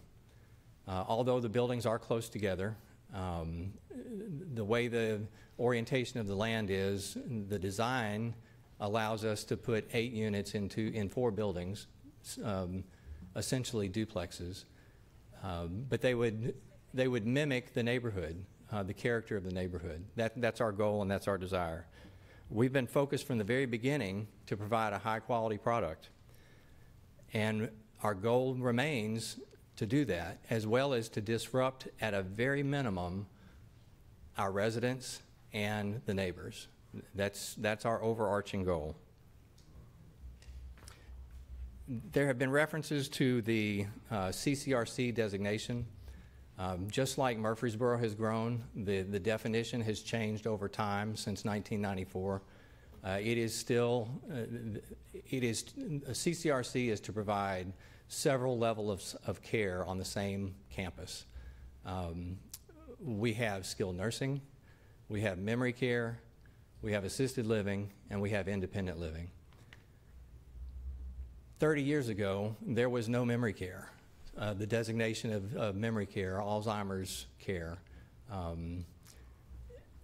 We have provided that need, we have helped to fill that need by providing the memory care unit that we do have on the campus. So that's an extension of our assisted living. And how I see this is an extension instead of toward care, but toward senior living options in that way for this, for the project that we are presenting. We will address the stormwater concerns during construction.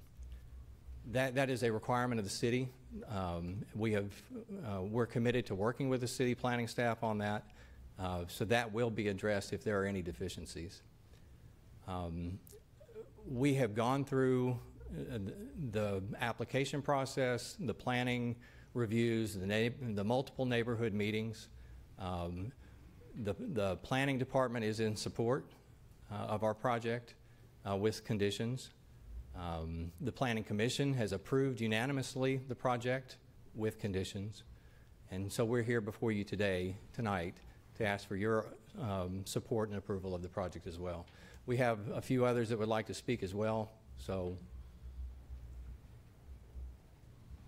Buckley Winfrey is the administrator for Adams Place. Thank you, Mr. He would Clark. like to speak. Thank you. Okay.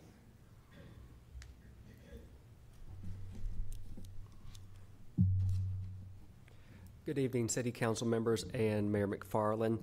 As Andy said, my name is Buckley Winfrey, and I've worked with NHC for about 22 years and had the opportunity to serve as the administrator of Adams Place over the campus for nearly 17 years. And during that time, I've had the privilege of seeing many areas of growth, including other expansion projects, as they've previously said, a memory care unit in 2017, which met a new need that was needed. Adams Place has been serving the community for over 25 years. We celebrated that last year. And as you know, we're located directly across the street from the airport. As already been said, we are a senior community, also known as a continuing care retirement community or a life care community. They're both used interchangeably. And our levels of care that we currently have are independent living, assisted living, a memory care, a short-term rehab, and a continuing care unit, or better known as long-term care. At this time, I'd like to introduce Terry Deal to come up and share more information about this project. Terry is our Executive Director of Independent Living and would be the immediate director over this operation if it gets approved.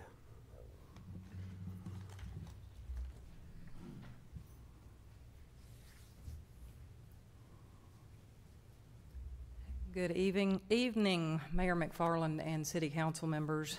My name is Terry Deal. I'm the Executive Director of Adams Place Residential Living.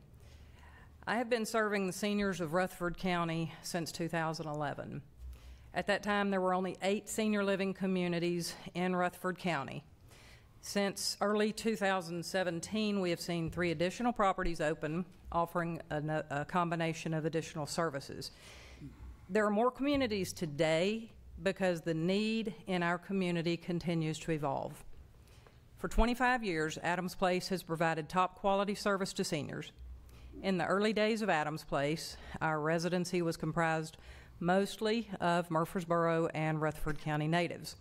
Today, 50% or more of our residents come to us from outside of our county lines as they move to be closer to family. As I meet with the families every day, I'm consistently faced with individuals who are looking for something different, something that is not yet available, something that is a little bit more relaxed, something they want to get out of their home maintenance responsibilities, out of taking care of their yard, that sort of thing. But they're not ready for congregate living, so they don't want to come to the Adams Place campus just yet. These people, 65, 70, 75 years old. When the NHC development team came to me with the idea of this expansion, I was fully supportive of it because I already knew that I had people that would get on the wait list to join this community. We did take the project to our residents in May of 2022. As you've heard, many of them are in opposition. I get it. Change is hard. Living through construction is hard. But as a leader in this industry, I must look beyond those things and look at what will be most beneficial not only to the ones that I serve today, but to the ones that I will be serving tomorrow. The addition of these independent living units is simply an extension of what Adams Place already does well. We are simply looking to add one more component to the retirement portion of a continuing care retirement community. Since the first meeting in May, we have listened to many concerns that the residents have expressed, and we have done our best to address many of those concerns. I appreciate the passion that my residents have for their home, because that's exactly what it is. It is their home. I was not here 25 years ago. I would imagine when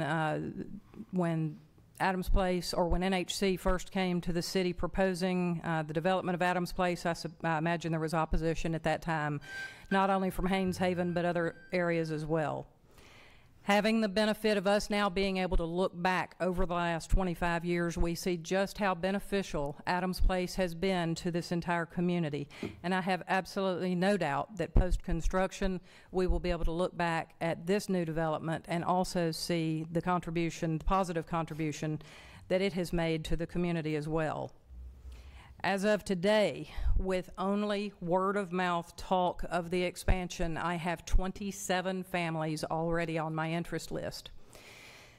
Someone referenced the wait list for the current independent living. There are 36 families on the wait list to get into independent living. Several of the residents that currently live with us have already come to me and said, if this had existed when I came to this campus, that is where I would be living today. So I know that the need is there. Reference has also been made to whether or not this new population will be working. I would venture to say that yes, some of them will be working, but I would also point out that I have residents in independent living today. In my 89 apartments, I have residents that are employed on a daily basis. We have residents in assisted living that are still choosing to be employed. In the post-COVID world, we have the ability to work from home remotely, and that's what a lot of people are choosing to do. The people that I speak with that are already on my interest list, some are working remotely, some are going to the office, most are retired. Most of the people that I'm speaking with are already over the age of 65.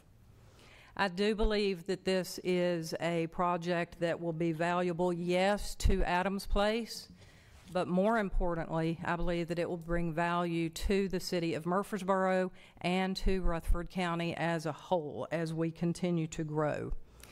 Independent living is not intended to provide health care services. Independent living on a continuing care retirement communities campus is intended to give you access to health care as you age and as you develop the need for that care. Again, this proposed expansion is really nothing more than an extension of the 89 apartments in independent living that we already have. Helmut he made a comment a bit ago that we're not going to put a dent in the needs of senior living, and I agree. I think he's right. I think it's going to require a whole lot more facilities just like this. NHC has always been on the forefront of everything that we've ever done. We want to be on the forefront of this expansion as well. We want to be ahead of the game. We want to lead the way. We want to create the absolute best that we can create, and we want to set the standard so high that other companies are going to have to chase after us to be able to provide for their residents the same that we are providing for ours. Thank you for your time. Thank you, Ms. Steele. All right, I had several questions that I don't know if Mr. Huddleston wants to answer these. Mr. Baum, so we had questions on drainage. Mr. Baum, we had a question on how close are the setbacks.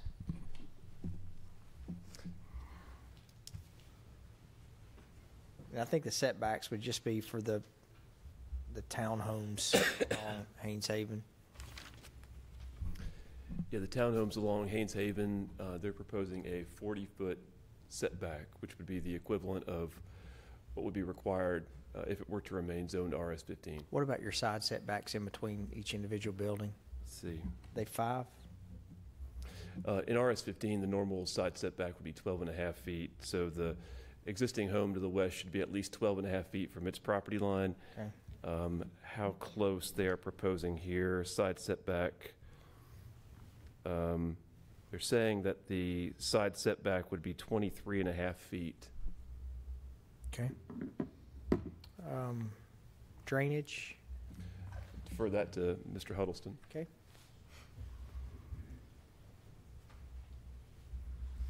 Thank you, Mayor. Apologize for my first official meeting as Assistant City Manager, and I was late, but we'll be glad to try to provide First meeting and last meeting. Then maybe you don't need me tonight. Let me try to provide you a little bit of background on Memorial Boulevard and drainage out there. That was part of a larger regional system that was identified in the early 90s. We refer to it as the 231 North, Drainage Basin East, and Drainage Basin West. We'd be familiar with the Drainage Basin East as being the large regional retention area along Airport Road, east of Memorial Boulevard. That was constructed intentionally and on purpose by the city by expanding the storage volume there based on a very detailed study performed for us in the mid-1990s. And so we created that additional storage volume. That 231 East basin actually flows over and overtops occasionally Memorial Boulevard into the NHC site, the Adams Place site, making its way to the northwest corner, which I think was part of the pictures that Mr. Wood had for you tonight. And that is also a continuation of their detention area, the back of the James Drive properties there, and the Sam Haynes property behind Sprouts is part of 231 Drainage Basin West. That basin was also included in that study. However, rather than building all of that basin at that time because it was a relatively undeveloped basin, we've been working with the projects and developments as they come along to accommodate their additional drainage. There's some requirements that they have there. And so the work to date by Adams Place has been consistent with that regional stormwater management plan. In 2008, the city adopted additional stormwater management requirements over and above that study, and so new development and redevelopments in those basins have to additionally meet those new stormwater requirements at the city level. The design team will have that task to take on as a part of a site plan submittal were they to continue forward with this plan development. I think the other question was that there have been some episodes of flooding that's been reported by NHC. I do recall a couple of those events. It was my expectation and understanding, and maybe some of the folks from Adams Place could give some clarity to this. I think they had taken corrective actions with some of their electrical services, making sure those were protected from flood damage and being inactive in the event that some of the areas of the site were inundated with water. And they are. The pictures haven't lied. The 2010 aerial photograph that we made in May hasn't lied. There is a very significant amount of water that needs to accumulate and be managed during extreme events in this area. But I do believe that Adams Place, they've taken measures to supplement some flood protection and protect some of the development on their property from that potential flood risk. That's information that I have to date for you, and I'd be glad to try to answer any questions that you all may have. Okay. Council members, I took the majority of questions were based upon drainage and besides generally being opposed to the project. Did I miss anything? All right, thank you, Mr. Huddleston. Matt, I got a question. And maybe this may be for Mr. Roundtree, but page 105 of the council agenda, it's going to the original site reference plan. It's got 4 red blocks basically showing the original site plan dated 1997, included 90 additional future units and 2 future buildings. Does that capacity still exist within Adams Place today? I guess that's the question I have. It's showing the original site plan and those 2 facilities. I don't know. I don't go out there. You know, I don't have a mom or a dad out there. Yeah, I think the buildings have been built since then that may preclude some of these buildings from being built exactly the way they were shown in this 1997 plan. They certainly did not build as many units as they were approved for in 1994. But like I mentioned, some of the layout may preclude some of those buildings from being built exactly as they were shown then. Back in 1994, they were approved for in 4 phases for this: 40 nursing home beds with 84 assisted living units, 60 nursing home beds in phase 2. Phase 3 was 90 independent living units, and phase 4 was 90 more independent living units. And what they have built, or what's on the property right now, includes 89 apartment residential units, which I think would be the independent living units, a 23-room memory care center, and a 90-bed healthcare center with nursing and rehabilitation. So I think there are some of the assisted care living facility units that were not built, and then that phase 4, 90 independent living units also were not built. And it was not built because? I think they would probably have to answer that question.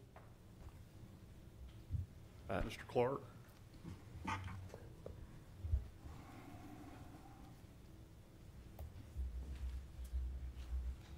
The phase 4 for the 90 additional skilled nursing units, for the 90 additional IL units was not built, and it just we had not decided to go forward. It just wasn't in our business plan at the time to move forward on that. Is that space still there? It is, and so you could build. The way that plan shows is 2 blocks. Correct. For the 90 units. That would be 45 units in each building. Correct. At the footprint that's shown, it would be a 4-story building. And of course, where the one on the right, as you're looking at the plan, is where the memory care and the administrative services building is now. The one on the left would be where the proposed amenity center is showing right now. But there's still capacity within Adams Place if y'all needed to add capacity with land there right now. I guess that's what I'm trying to establish. The phase 4, which the residents have brought up, why not just stick with that? That could actually be executed to some degree if y'all decided to go forward with that plan, the original plan. It could be. Okay, thank you. Yes. Mr. Clark, while you're up here, just to clarify, are these 55 and up restricted or 65 and up restricted? We would operate it as a 65 plus CCRC. Okay, thank you. Did he say 55 or 60? 65. 65. I have a couple of comments, and not necessarily for you. So, Okay. You know, each time that my election comes up, I promise myself to listen to our citizens and to make informed decisions based on my research and not let my emotions, you know, dictate my decisions. And this is a hard one, in a way, on the other side. My dad, Adams Place is a great place. My dad died at Adams Place. They took very good care of him. He had to go there because at the time, the medical things that he needed, they did not provide him at home, so we had to put him in Adams Place. They were very nice until his death. My mother, she had cancer and she stayed at home, eventually had hospice care, but I would hate to think that at the end of her life, she was, first of all, she was very peaceful with her environment, and I would hate to think at the end of her life that she would have to abruptly be put in a situation where scenery was different, her environment was different, and that's what I'm hearing tonight with a lot of these people. You know, they enjoy where they are. They enjoy the scenery. You know, it may not seem like scenery means much to people, but I'm in that 70s group now, and I'm telling you, I have a different outlook on life. Even when I see a tree, when I see a bird, and as sick as I've been, I'm just so grateful to be able to see these things. And it's nothing like being peaceful and wanting to disrupt people. Let's say when we're talking about changing this zone, let's say I lived in Haynes Haven and I wanted to put some pigs or donkeys in the back of my yard. But I couldn't do that because of what the zoning of the subdivision restrictions are. So I guess I'm questioning the word promise in those minutes in 94 when it was said that it will not, the zoning would not change. And then all of a sudden it seems like we are trying to change that, which kind of upsets me a little bit. And I understand, and I've heard here tonight, everyone that got up there against it, and 70 people signed a petition saying that they did not want this, and then the at Adams Place, and then the Haynes Havens people, they did not want it either. So, and I was concerned also when I heard about the flooding. I had one of the residents tell me that she had a relative that lived at Adams, was at Adams Place, and it flooded, and they had to put them in a hotel because of the bad flooding problems they have there. I don't know if that still exists, flooding there at Adams Place. I'm not going to talk about affordability because today they say in some of these apartments are $2,000. I can't see how, and they say that's average, so I don't understand that, so I'm not going to even address that. I know the Bible talks about they're always going to be the poor among us, but it also says we are to help take care of each other. So disrupting lives, to me, you know, the Bible said what you do unto them, you do up to the least of us, you do unto me. So, you know, I just want us to think more about that. I've put some notes here. Mayor and council members, we are here to protect our city, and we're also here to protect our citizens of our city. And what I'm hearing about this, the seniors, it's noise. It's going to be noise. They don't want that. Not seniors, but the residents, I'm sorry. It's going to be more water problems, deteriorating landscape. It's going to be traffic problems. And one big thing, and I drove this last week, there are 2 school zones on Memorial, and then we have Northfield, and that traffic is just going to be, I mean, it's a lot. So I just wanted to give my opinion.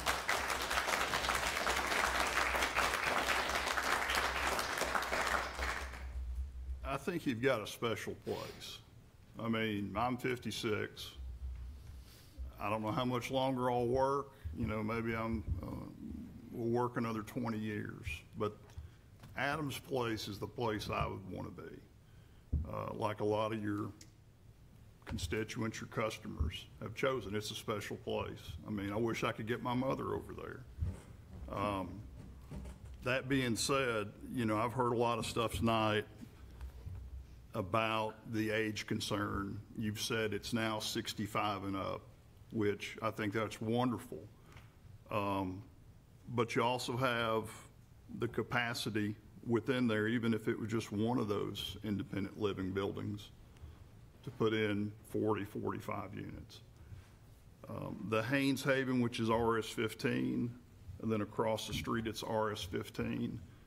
I go back to the 1994 agreement, to where, you know, that was promised to keep that as RS-15 and keep it as a buffer. At the end of the day, you've got a great place, a great environment. You've got a lot of people that seem to be very happy there. And I'm glad you're listening to them on the age, on the 65. But at the end of the day, I can't support it. You've got RS-15. It was agreed in 1994 to keep it as RS-15.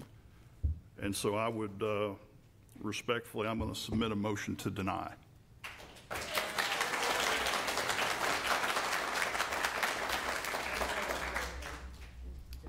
I'd like to, is it appropriate for me to speak? Not yet. Give me one sec.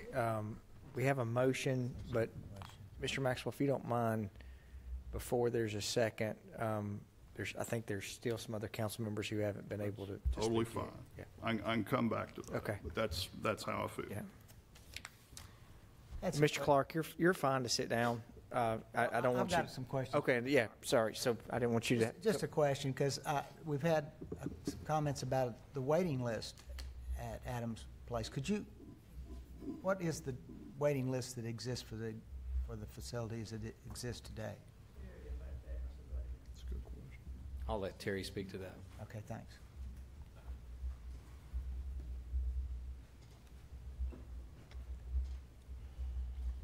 Could you restate the question, please? The waiting list, does it exist for the facility that you have today? It exists for the facility I have today, yes, sir. I have 36 families on that wait list as of today. Now, that's not the proposed. No, sir. facility. That is That's for the existing independent living 89 apartments that currently exist today. So this is the question for Mr. Clark. As you're doing your planning, why did you decide? I mean, is it just a money factor? Is it just we're having a different product on our facility, a different something to sell the community? I mean, because it seems like you know what you're doing, and you're obviously doing a wonderful job with the way you've formatted your product and your business model as it exists. You're a vital part of our community, loved and cherished for what you contribute and how you do it. Why didn't you just grow the facility as you had planned it to be, instead of going off into something that's going to be, you know, apparently controversial with your existing residents and the residents that are coming? A lot of things go into the decision, and that would have been the path of least resistance, to go for the 90 units, the independent living units. And we thought through that. We thought through, do we want to put 90 units there with everything else that's already happened to the campus? How would we orient that? Where would it go within the PUD? And we decided not to maximize that request. We decided to downgrade the density, and the thought was the RS-15 lots were RS-15 before the PUD was submitted back in 1994. Right. The comment was that they would remain as they currently were. They would not be pulled into the PUD at the time. Two different situations. The idea now is that those RS-15 lots we can integrate into the campus and still maintain a residential look. So it's 53 units versus the 90 that are allowed, but it's over a greater area, so there is less density per acre. But I'm sorry. I'll wait, and I'll ask. I'm just.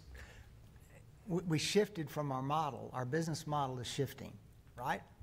It's always shifting. Well, I understand, but I mean, the couple of questions here. I mean, you're not going to have to take retirement out of what you. This is not a CCRC anymore. No, it will be a CCRC. It is intended for retired people. Well, the 65 and 7 to 75 of the units that you're proposing, is still going to be retired people? Yes, and it will be some that are working. There are some that are working now. Okay, I'm not sure I understand. Would you like to speak to that? If I may, a couple of things. So yes, going to your point about whether they're going to fall into the guidelines of a retirement community. Right. Again, remember that a few minutes ago when I was speaking, I pointed out that I have residents living on our campus today, both in independent living and in assisted living, that are still working. Right. So technically they are not retired, yet they are living in a retirement center. So, you know, focusing on the 65 and up age category, there are going to still be some people over the age of 65 who choose to work. And, you know, again, it may be working remotely. It may be going into their office. But it's the choice that they're making as they age. I also want to go back to the question that you were asking about the different model. Why not just go ahead and do what we're doing right now? So going back to that wait list, the 36 families that I have on the wait list for the existing independent living, I have two separate lists. I have a wait list for my existing independent living building, and I have an interest list for the proposed expansion, okay? So two different lists. The individuals, the 36 families that are on the wait list for the independent living, the existing one today, those are individuals who are wanting to join the part of campus that is congregate living, that provides a meal in your package, that provides driver service, housekeeping service, built-in activities. Basically walk outside of your front door and you're in the midst of community. Everything is under one roof.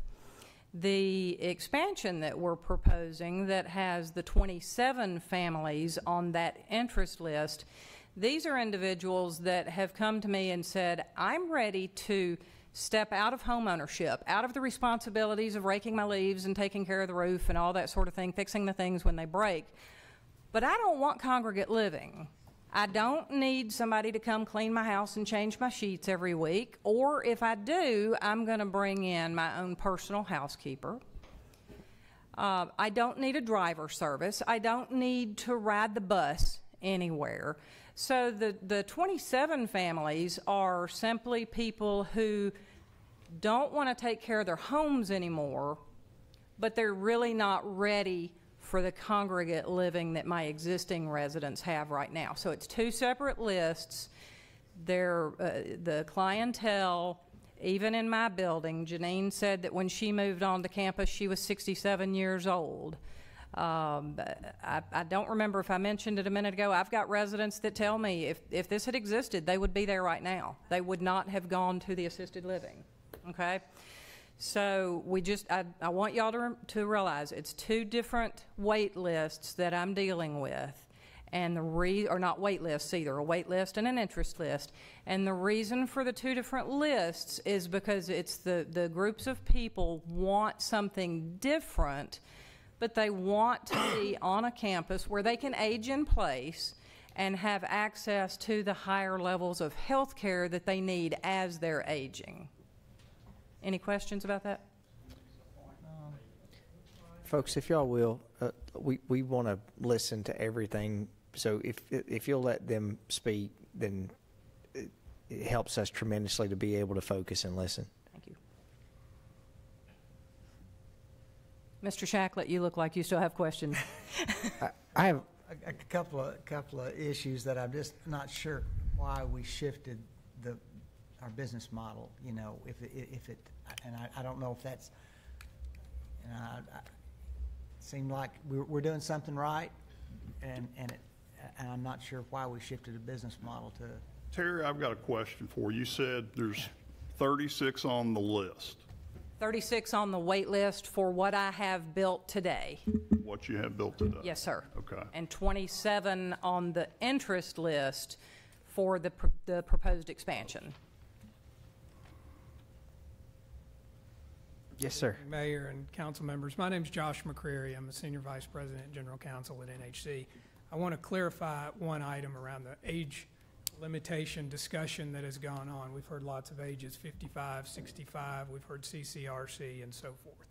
Let me clarify that a little bit. I hope this clarifies it and doesn't muddy the water, but HUD regulations allow for what's called an age-targeted facility. It's age 55 and up. That is what we will operate under with this new proposed facility. It's age-targeted 55 and up. That's what we're operating now at Adams Place, an age-targeted facility. The term CCRC is really a term that appears in the Internal Revenue Code. It's a whole different category of law dealing with whether or not the facility in question is tax exempt. So it's really a whole different issue from the one we're discussing now. When you look back at the 1994 approval, there's nothing in there that talks about age restriction. It doesn't say in the actual zoning approval whether or not it'll be age 55 or 65 or 62 or anything else. So we have operated it compliant with the law since 1994. In addition, we've talked a lot about retirement, as if there's some automatic connection between retirement and age. The law doesn't recognize that distinction. The law talks about age. These are age-targeted facilities. It's irrelevant whether or not the person is retired or working. That's true now under our current regulations. The way we operate now, we could have residents who are free to work. There's no restriction otherwise. That's not in the law. That's not in the approval from 1994. That's not in an approval or request that we're making now. So I hope that clarifies it. Well, let me ask a question then. When you say targeted, does it, so what kind of constraint or control do you have over that? If you just say, is that more advertising, or is it, I mean, if somebody's 54 and I mean, they can't make it in our bill, will not rent to them or they can't buy their townhome. In part, yes. There are specific HUD requirements that include your advertising. You have to advertise in a targeted way. You have to have a percentage of your units occupied by people who meet the category. And you have to get proof from those people, things like driver's licenses and things like that, to establish their age. Yep. So that's how it's policed under the HUD regulations. Which is the way it's being done now. That's what you're saying. Sir. That's what it's been done now. Compliant with the law. Yes, sir. Yeah. Yeah, Mike. Mr. Mayor, members of the council, my name is Mike Usry. I'm the President and Chief Operating Officer with NHC. And I wanted to, if I could, Mr. Shacklet, address your question about why not just keep doing what we've been doing, so to speak. And there's been a lot of discussion in here. One of the big issues is, the most painful part of this for me to sit here is, I've been in Murfreesboro for a long time, and I know a lot of these people personally, and it's difficult. And much of the challenge is dealing with the change, whether it's a change of our model or dealing with the change that'll be involved if we do this project, regardless of what the project looks like, and the disruption. And that's something that's hard on me to accept as well. I would, in answer to your question, I would say the reason that we're looking at this is, as Murfreesboro has changed, senior living has changed. The senior living offering that we're proposing to do on this property is much more typical today. You wouldn't have seen the townhomes, you wouldn't have seen the type construction. You would have seen more of the congregate living as Terry described a little earlier. This is much more common today to provide a variety of, in this case, total independent residents would be parts of this, but also that want to become a part of a community where, in many cases, some of these residents that are in a townhome may choose ultimately that, well, I think I need to be in independent living next door, and they may very well be there. It's to provide a range of services. And really that's been, excuse me, a part of our model all along. We were, just as an example, no bricks and sticks involved. We were the first home health provider in the state of Tennessee. So the providing the entire range of services to seniors is really our vision. And that's why not just another 2 45-unit boxes, if you will, out front, but something that we think is more of a residential nature and provides still the security of being on our campus. Well, I think, and I'm almost tell you that I've been around a long time in this community too, Mike. Adams Place has set a standard for senior care and the vision for continuing care over a long period of time. Someone starts at a place and ends at a place. But my concern is that you have done and set such a beautiful place that has its own aesthetic value to the citizens and their expectations. And one of the things when I first ran for public office was trying to help people understand reasonable expectations of what the future is going to hold. And with all the changes that have happened, help people to understand, whether you're a new person or you're an existing resident, try to help them see what do they expect.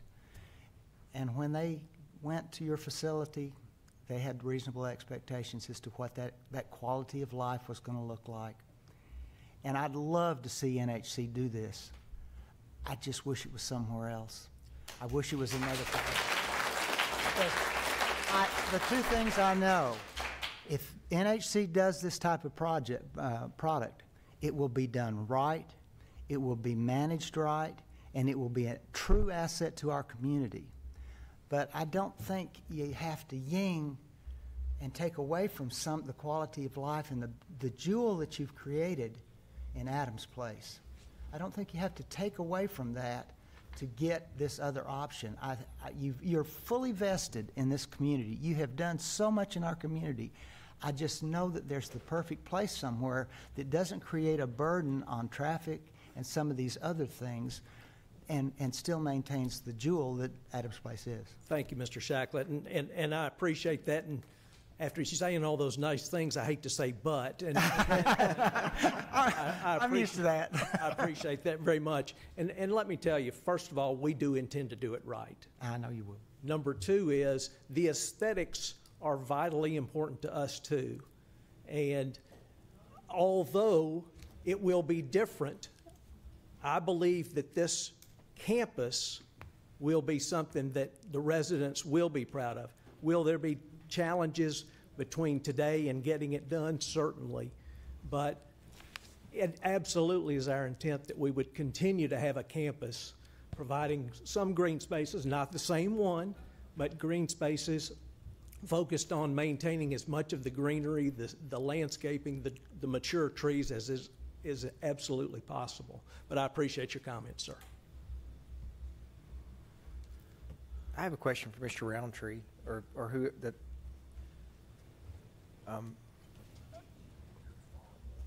There's been a lot of talk as far as going back to the 1994 site plan, and that the site it was approved for another 90 plus units, but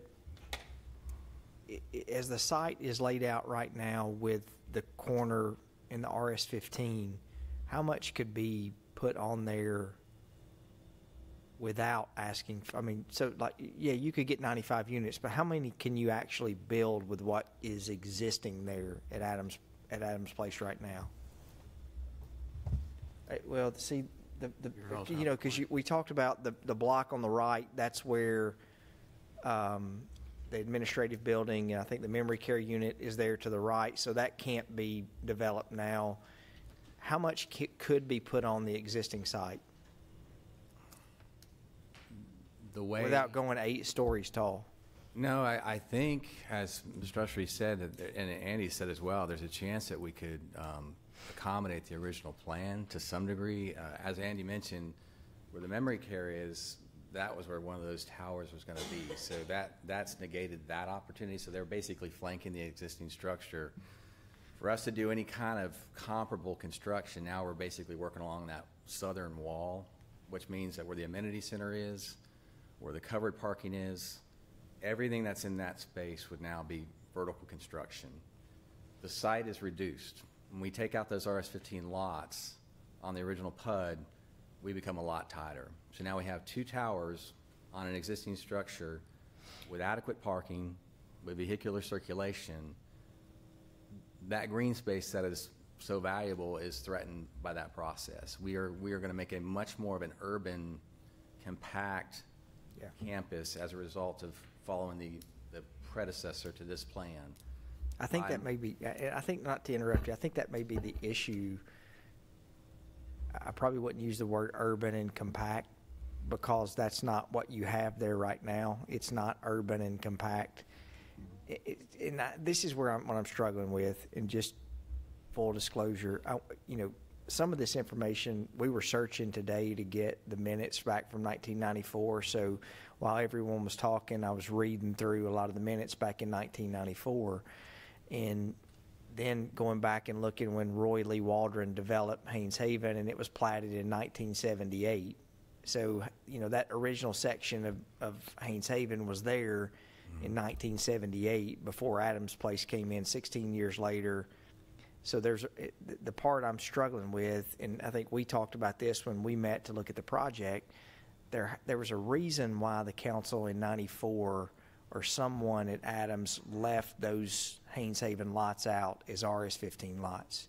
There's the whole time I've looked at it, and I think the project has some very good merits, and I'm not completely opposed to saying, look, the areas that you did have, there's been some yin and yang. You have added things that originally weren't supposed to be there.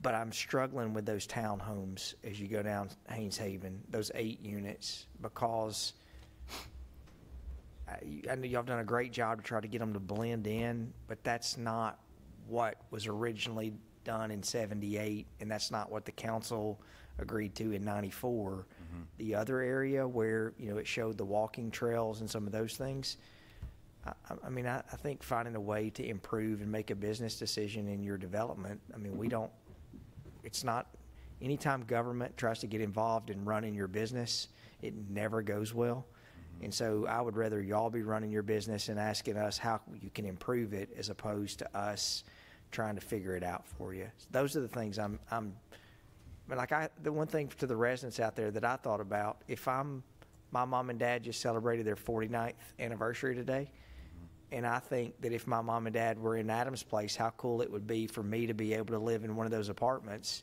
to be able to see my mom and dad, and so that's one of the things I thought, well, hey, that could be a benefit, that when I'm in my 60s and they're in their 80s, that I could be on the same campus with them. So I do think there's some benefits.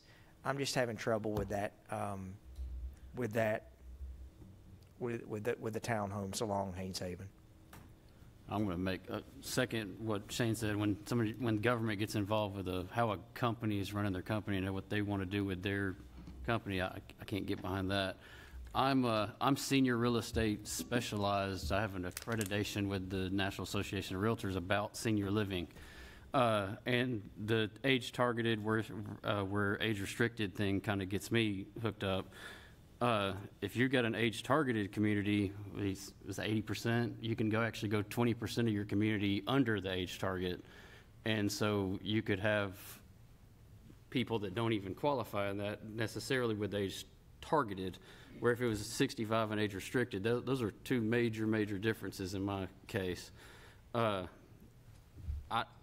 kind of like Shane. I like the project overall, and I think NHC would do a great job of it. I'm really looking towards Haynes Haven residents, and I look at the Adams Place residents. To me, I've been thinking about this Adams Place residents. That is a business decision that you guys are making towards your own residents. That's not, with me making a call, I'm looking at you going, you're making a business decision. So that's a business decision that you guys have got to make. I'm sympathetic to the Haynes Haven neighborhood right beside it. That what are they going to look at? Things like that. I'm not a no, but I'm like in the middle. Mayor, I don't Yes, sir. know if this is permitted under your rules or not, but if so, I'd like to request it, and that is that if there's an opportunity to defer our application. I think given the comments and the comments from the stakeholders and the adjacent neighborhood and yours, it would benefit all of us to take a little bit of time to revisit this, maybe have a few more conversations with the folks in this room, with planning staff and so forth. Is that permitted under your rules? We have a motion for a denial if but we don't have a second on that motion, so we can wait. Oh, did you? I'll second. Okay, so we have a motion and a second, unless you would be willing to withdraw for a deferral. I'll leave it as is, and if they want to reapply, then so be it. Josh, or Mr. McCurry, give us a second.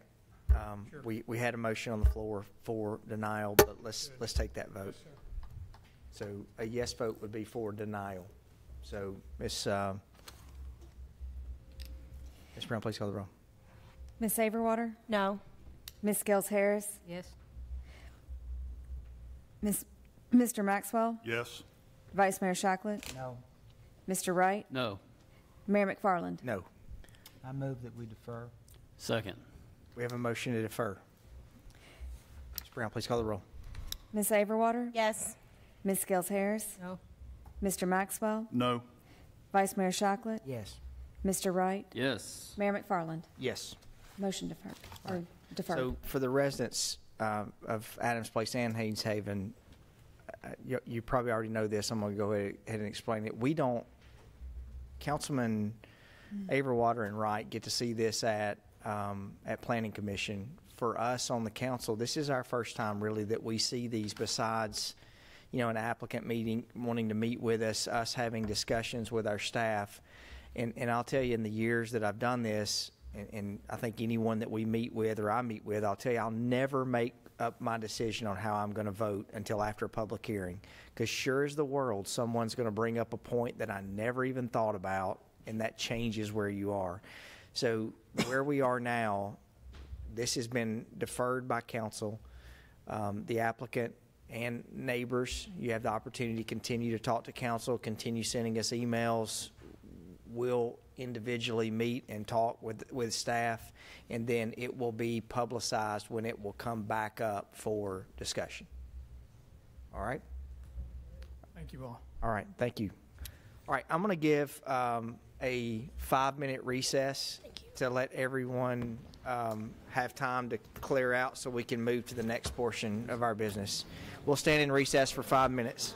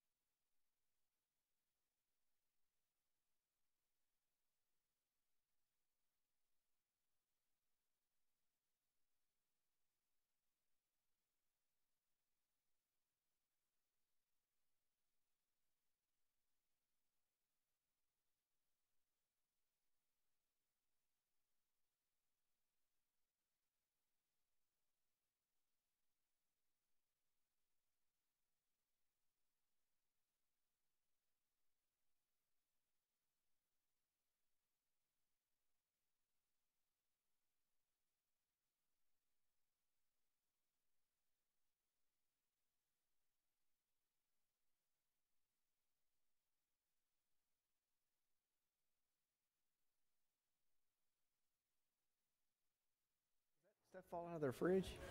It was. All right, welcome back. After our recess, we are going to move to item 9. This is a sewer allocation variance for Memorial Boulevard, High V. Mr. Barbie, we're not used to seeing you come up with sewer allocation variances. I was looking around. Welcome to the party. Yeah. I did prepare a PowerPoint for tonight. Shade. I'm just kidding. Now, I will make this short, sweet, and to the point. Tonight, I have a sewer allocation variance request for a Hy-Vee grocery store and convenience market at the intersection of Memorial Boulevard and Haynes Drive. The operation of this grocery store is a little bit different because it does have restaurant activities within it, so it does have a little bit higher water usage than what you would see with a normal grocery store. The request is for an additional 5.5 single-family units for the grocery store itself, and also an additional 2.75 single-family units for the separate convenience market. The staff has evaluated the request and believes that the creation of jobs and the additional tax revenue from sales outweigh the additional sewer capacity. Where at on Memorial is this exactly? This will be the northwest corner, be to the directly across the street from the former State Farm business. I don't remember the drugstore that was across on the Used to be Rite Aid. Rite Aid, and then it would be kind of diagonal across from the Sportscom property. Any questions for Mr. Barbie? So roughly 7 SFUs? Between the two combined, it would be 8.25 combining the two. It is 2 separate properties. That gets Darren Gore excited. Always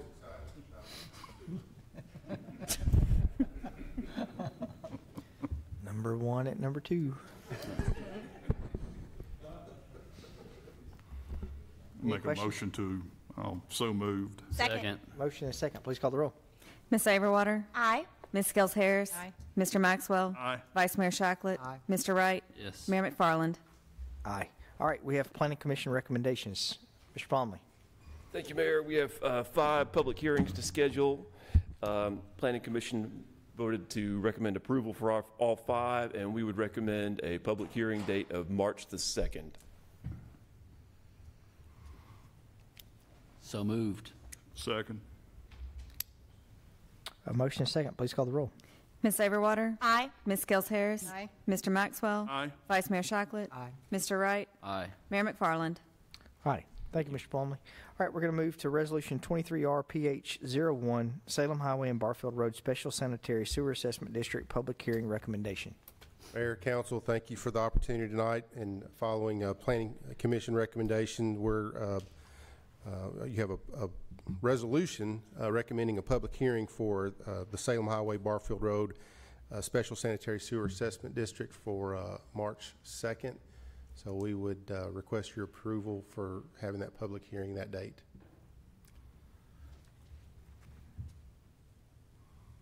The map of the area affected is on page 138, I think, of your.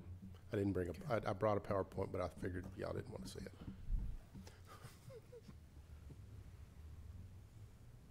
Any questions? So moved. Second. Motion and second. Please call the roll. Ms. Averwater? Aye. Ms. Scales Harris? Aye. Mr. Maxwell? Aye. Vice Mayor Shacklett? Aye. Mr. Wright? Aye. Mayor McFarland? Aye.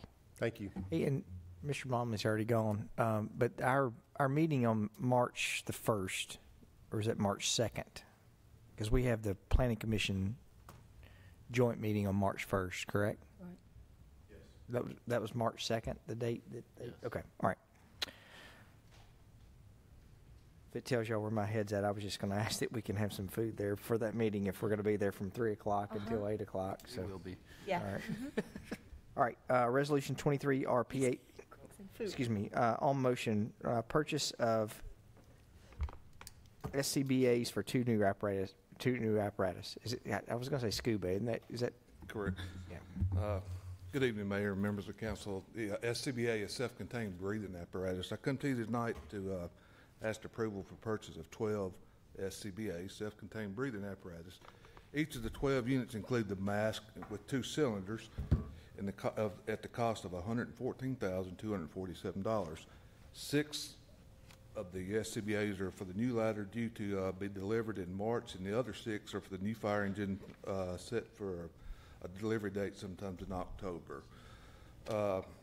MFRD requests approval of this purchase through the HGAC Cooperative Purchase Program agreement with EVS, and the total expenditure of $114,247 will be funded through the 2021 CIP budget. If there's any questions, I'll be available to answer. Is it 12 or 2? 12. 12. Okay. And it's 6 for each unit that's coming in for our new ladder truck that is due in next, in March, then new engine that's due in October. I move for approval. Second. Motion and second, please call the roll. Ms. Overwater? Aye. Ms. Scales Harris? Aye. Mr. Maxwell? Aye. Vice Mayor Shacklet? Aye. Mr. Wright? Aye. Mayor McFarland? Aye. Thank you, Chief. All right, we'll move to the purchase of rollout garbage carts. Russell. Hey, thank you, Mayor and Council. Good evening. Before you is a request to approve the purchase of 1,404 rollout garbage carts for new customers and to replace damaged carts of existing customers. Solid Waste Department requires new rollout carts for new residents, replace ones that are irreparable. The equipment will be purchased from Rerig Pacific Company through a cooperative purchasing Omni contract. This expense is $93,610 and is funded in the FY23 solid waste operating budget. I'm available for any questions. I move for approval. Second. Motion second. Ms. Overwater? Aye. Ms. Scales Harris? Aye. Mr. Maxwell? Aye. Vice Mayor Shacklet? Aye. Mr. Wright? Aye. Mayor McFarland? Aye. Hey, Russell, what's our total count of residential cans that we're picking up on a weekly basis now? So we're bumping the 50,000 range. We're low 49,000s right now. Okay. Thank you. All right, we have no board and commission appointments, but we do have a beer permit. We have one regular permit for an ownership and name change for a restaurant at 1722 South Rutherford Boulevard. The applicant's met requirements for a permit and is recommended for approval pending building code's final inspection. So moved. Second. Motion second, please call the roll. Ms. Overwater? Aye. Ms. Scales Harris? Aye. Mr. Maxwell? Aye. Vice Mayor Shacklet? Aye. Mr. Wright? Aye. Mayor McFarland? Aye. All right, any statements to be paid? No, sir. Any other business from staff? We'll plan on meeting on February the 2nd, so no meeting next week. Any other business from council? So we're meeting next week on the 2nd. No meeting next No meeting. No meeting next week. Jamie, you can meet if you want to. week. You said it. Okay. I was listening. Yeah, that's a good point there. All right, any business from council? All right, seeing none, we'll stand adjourned.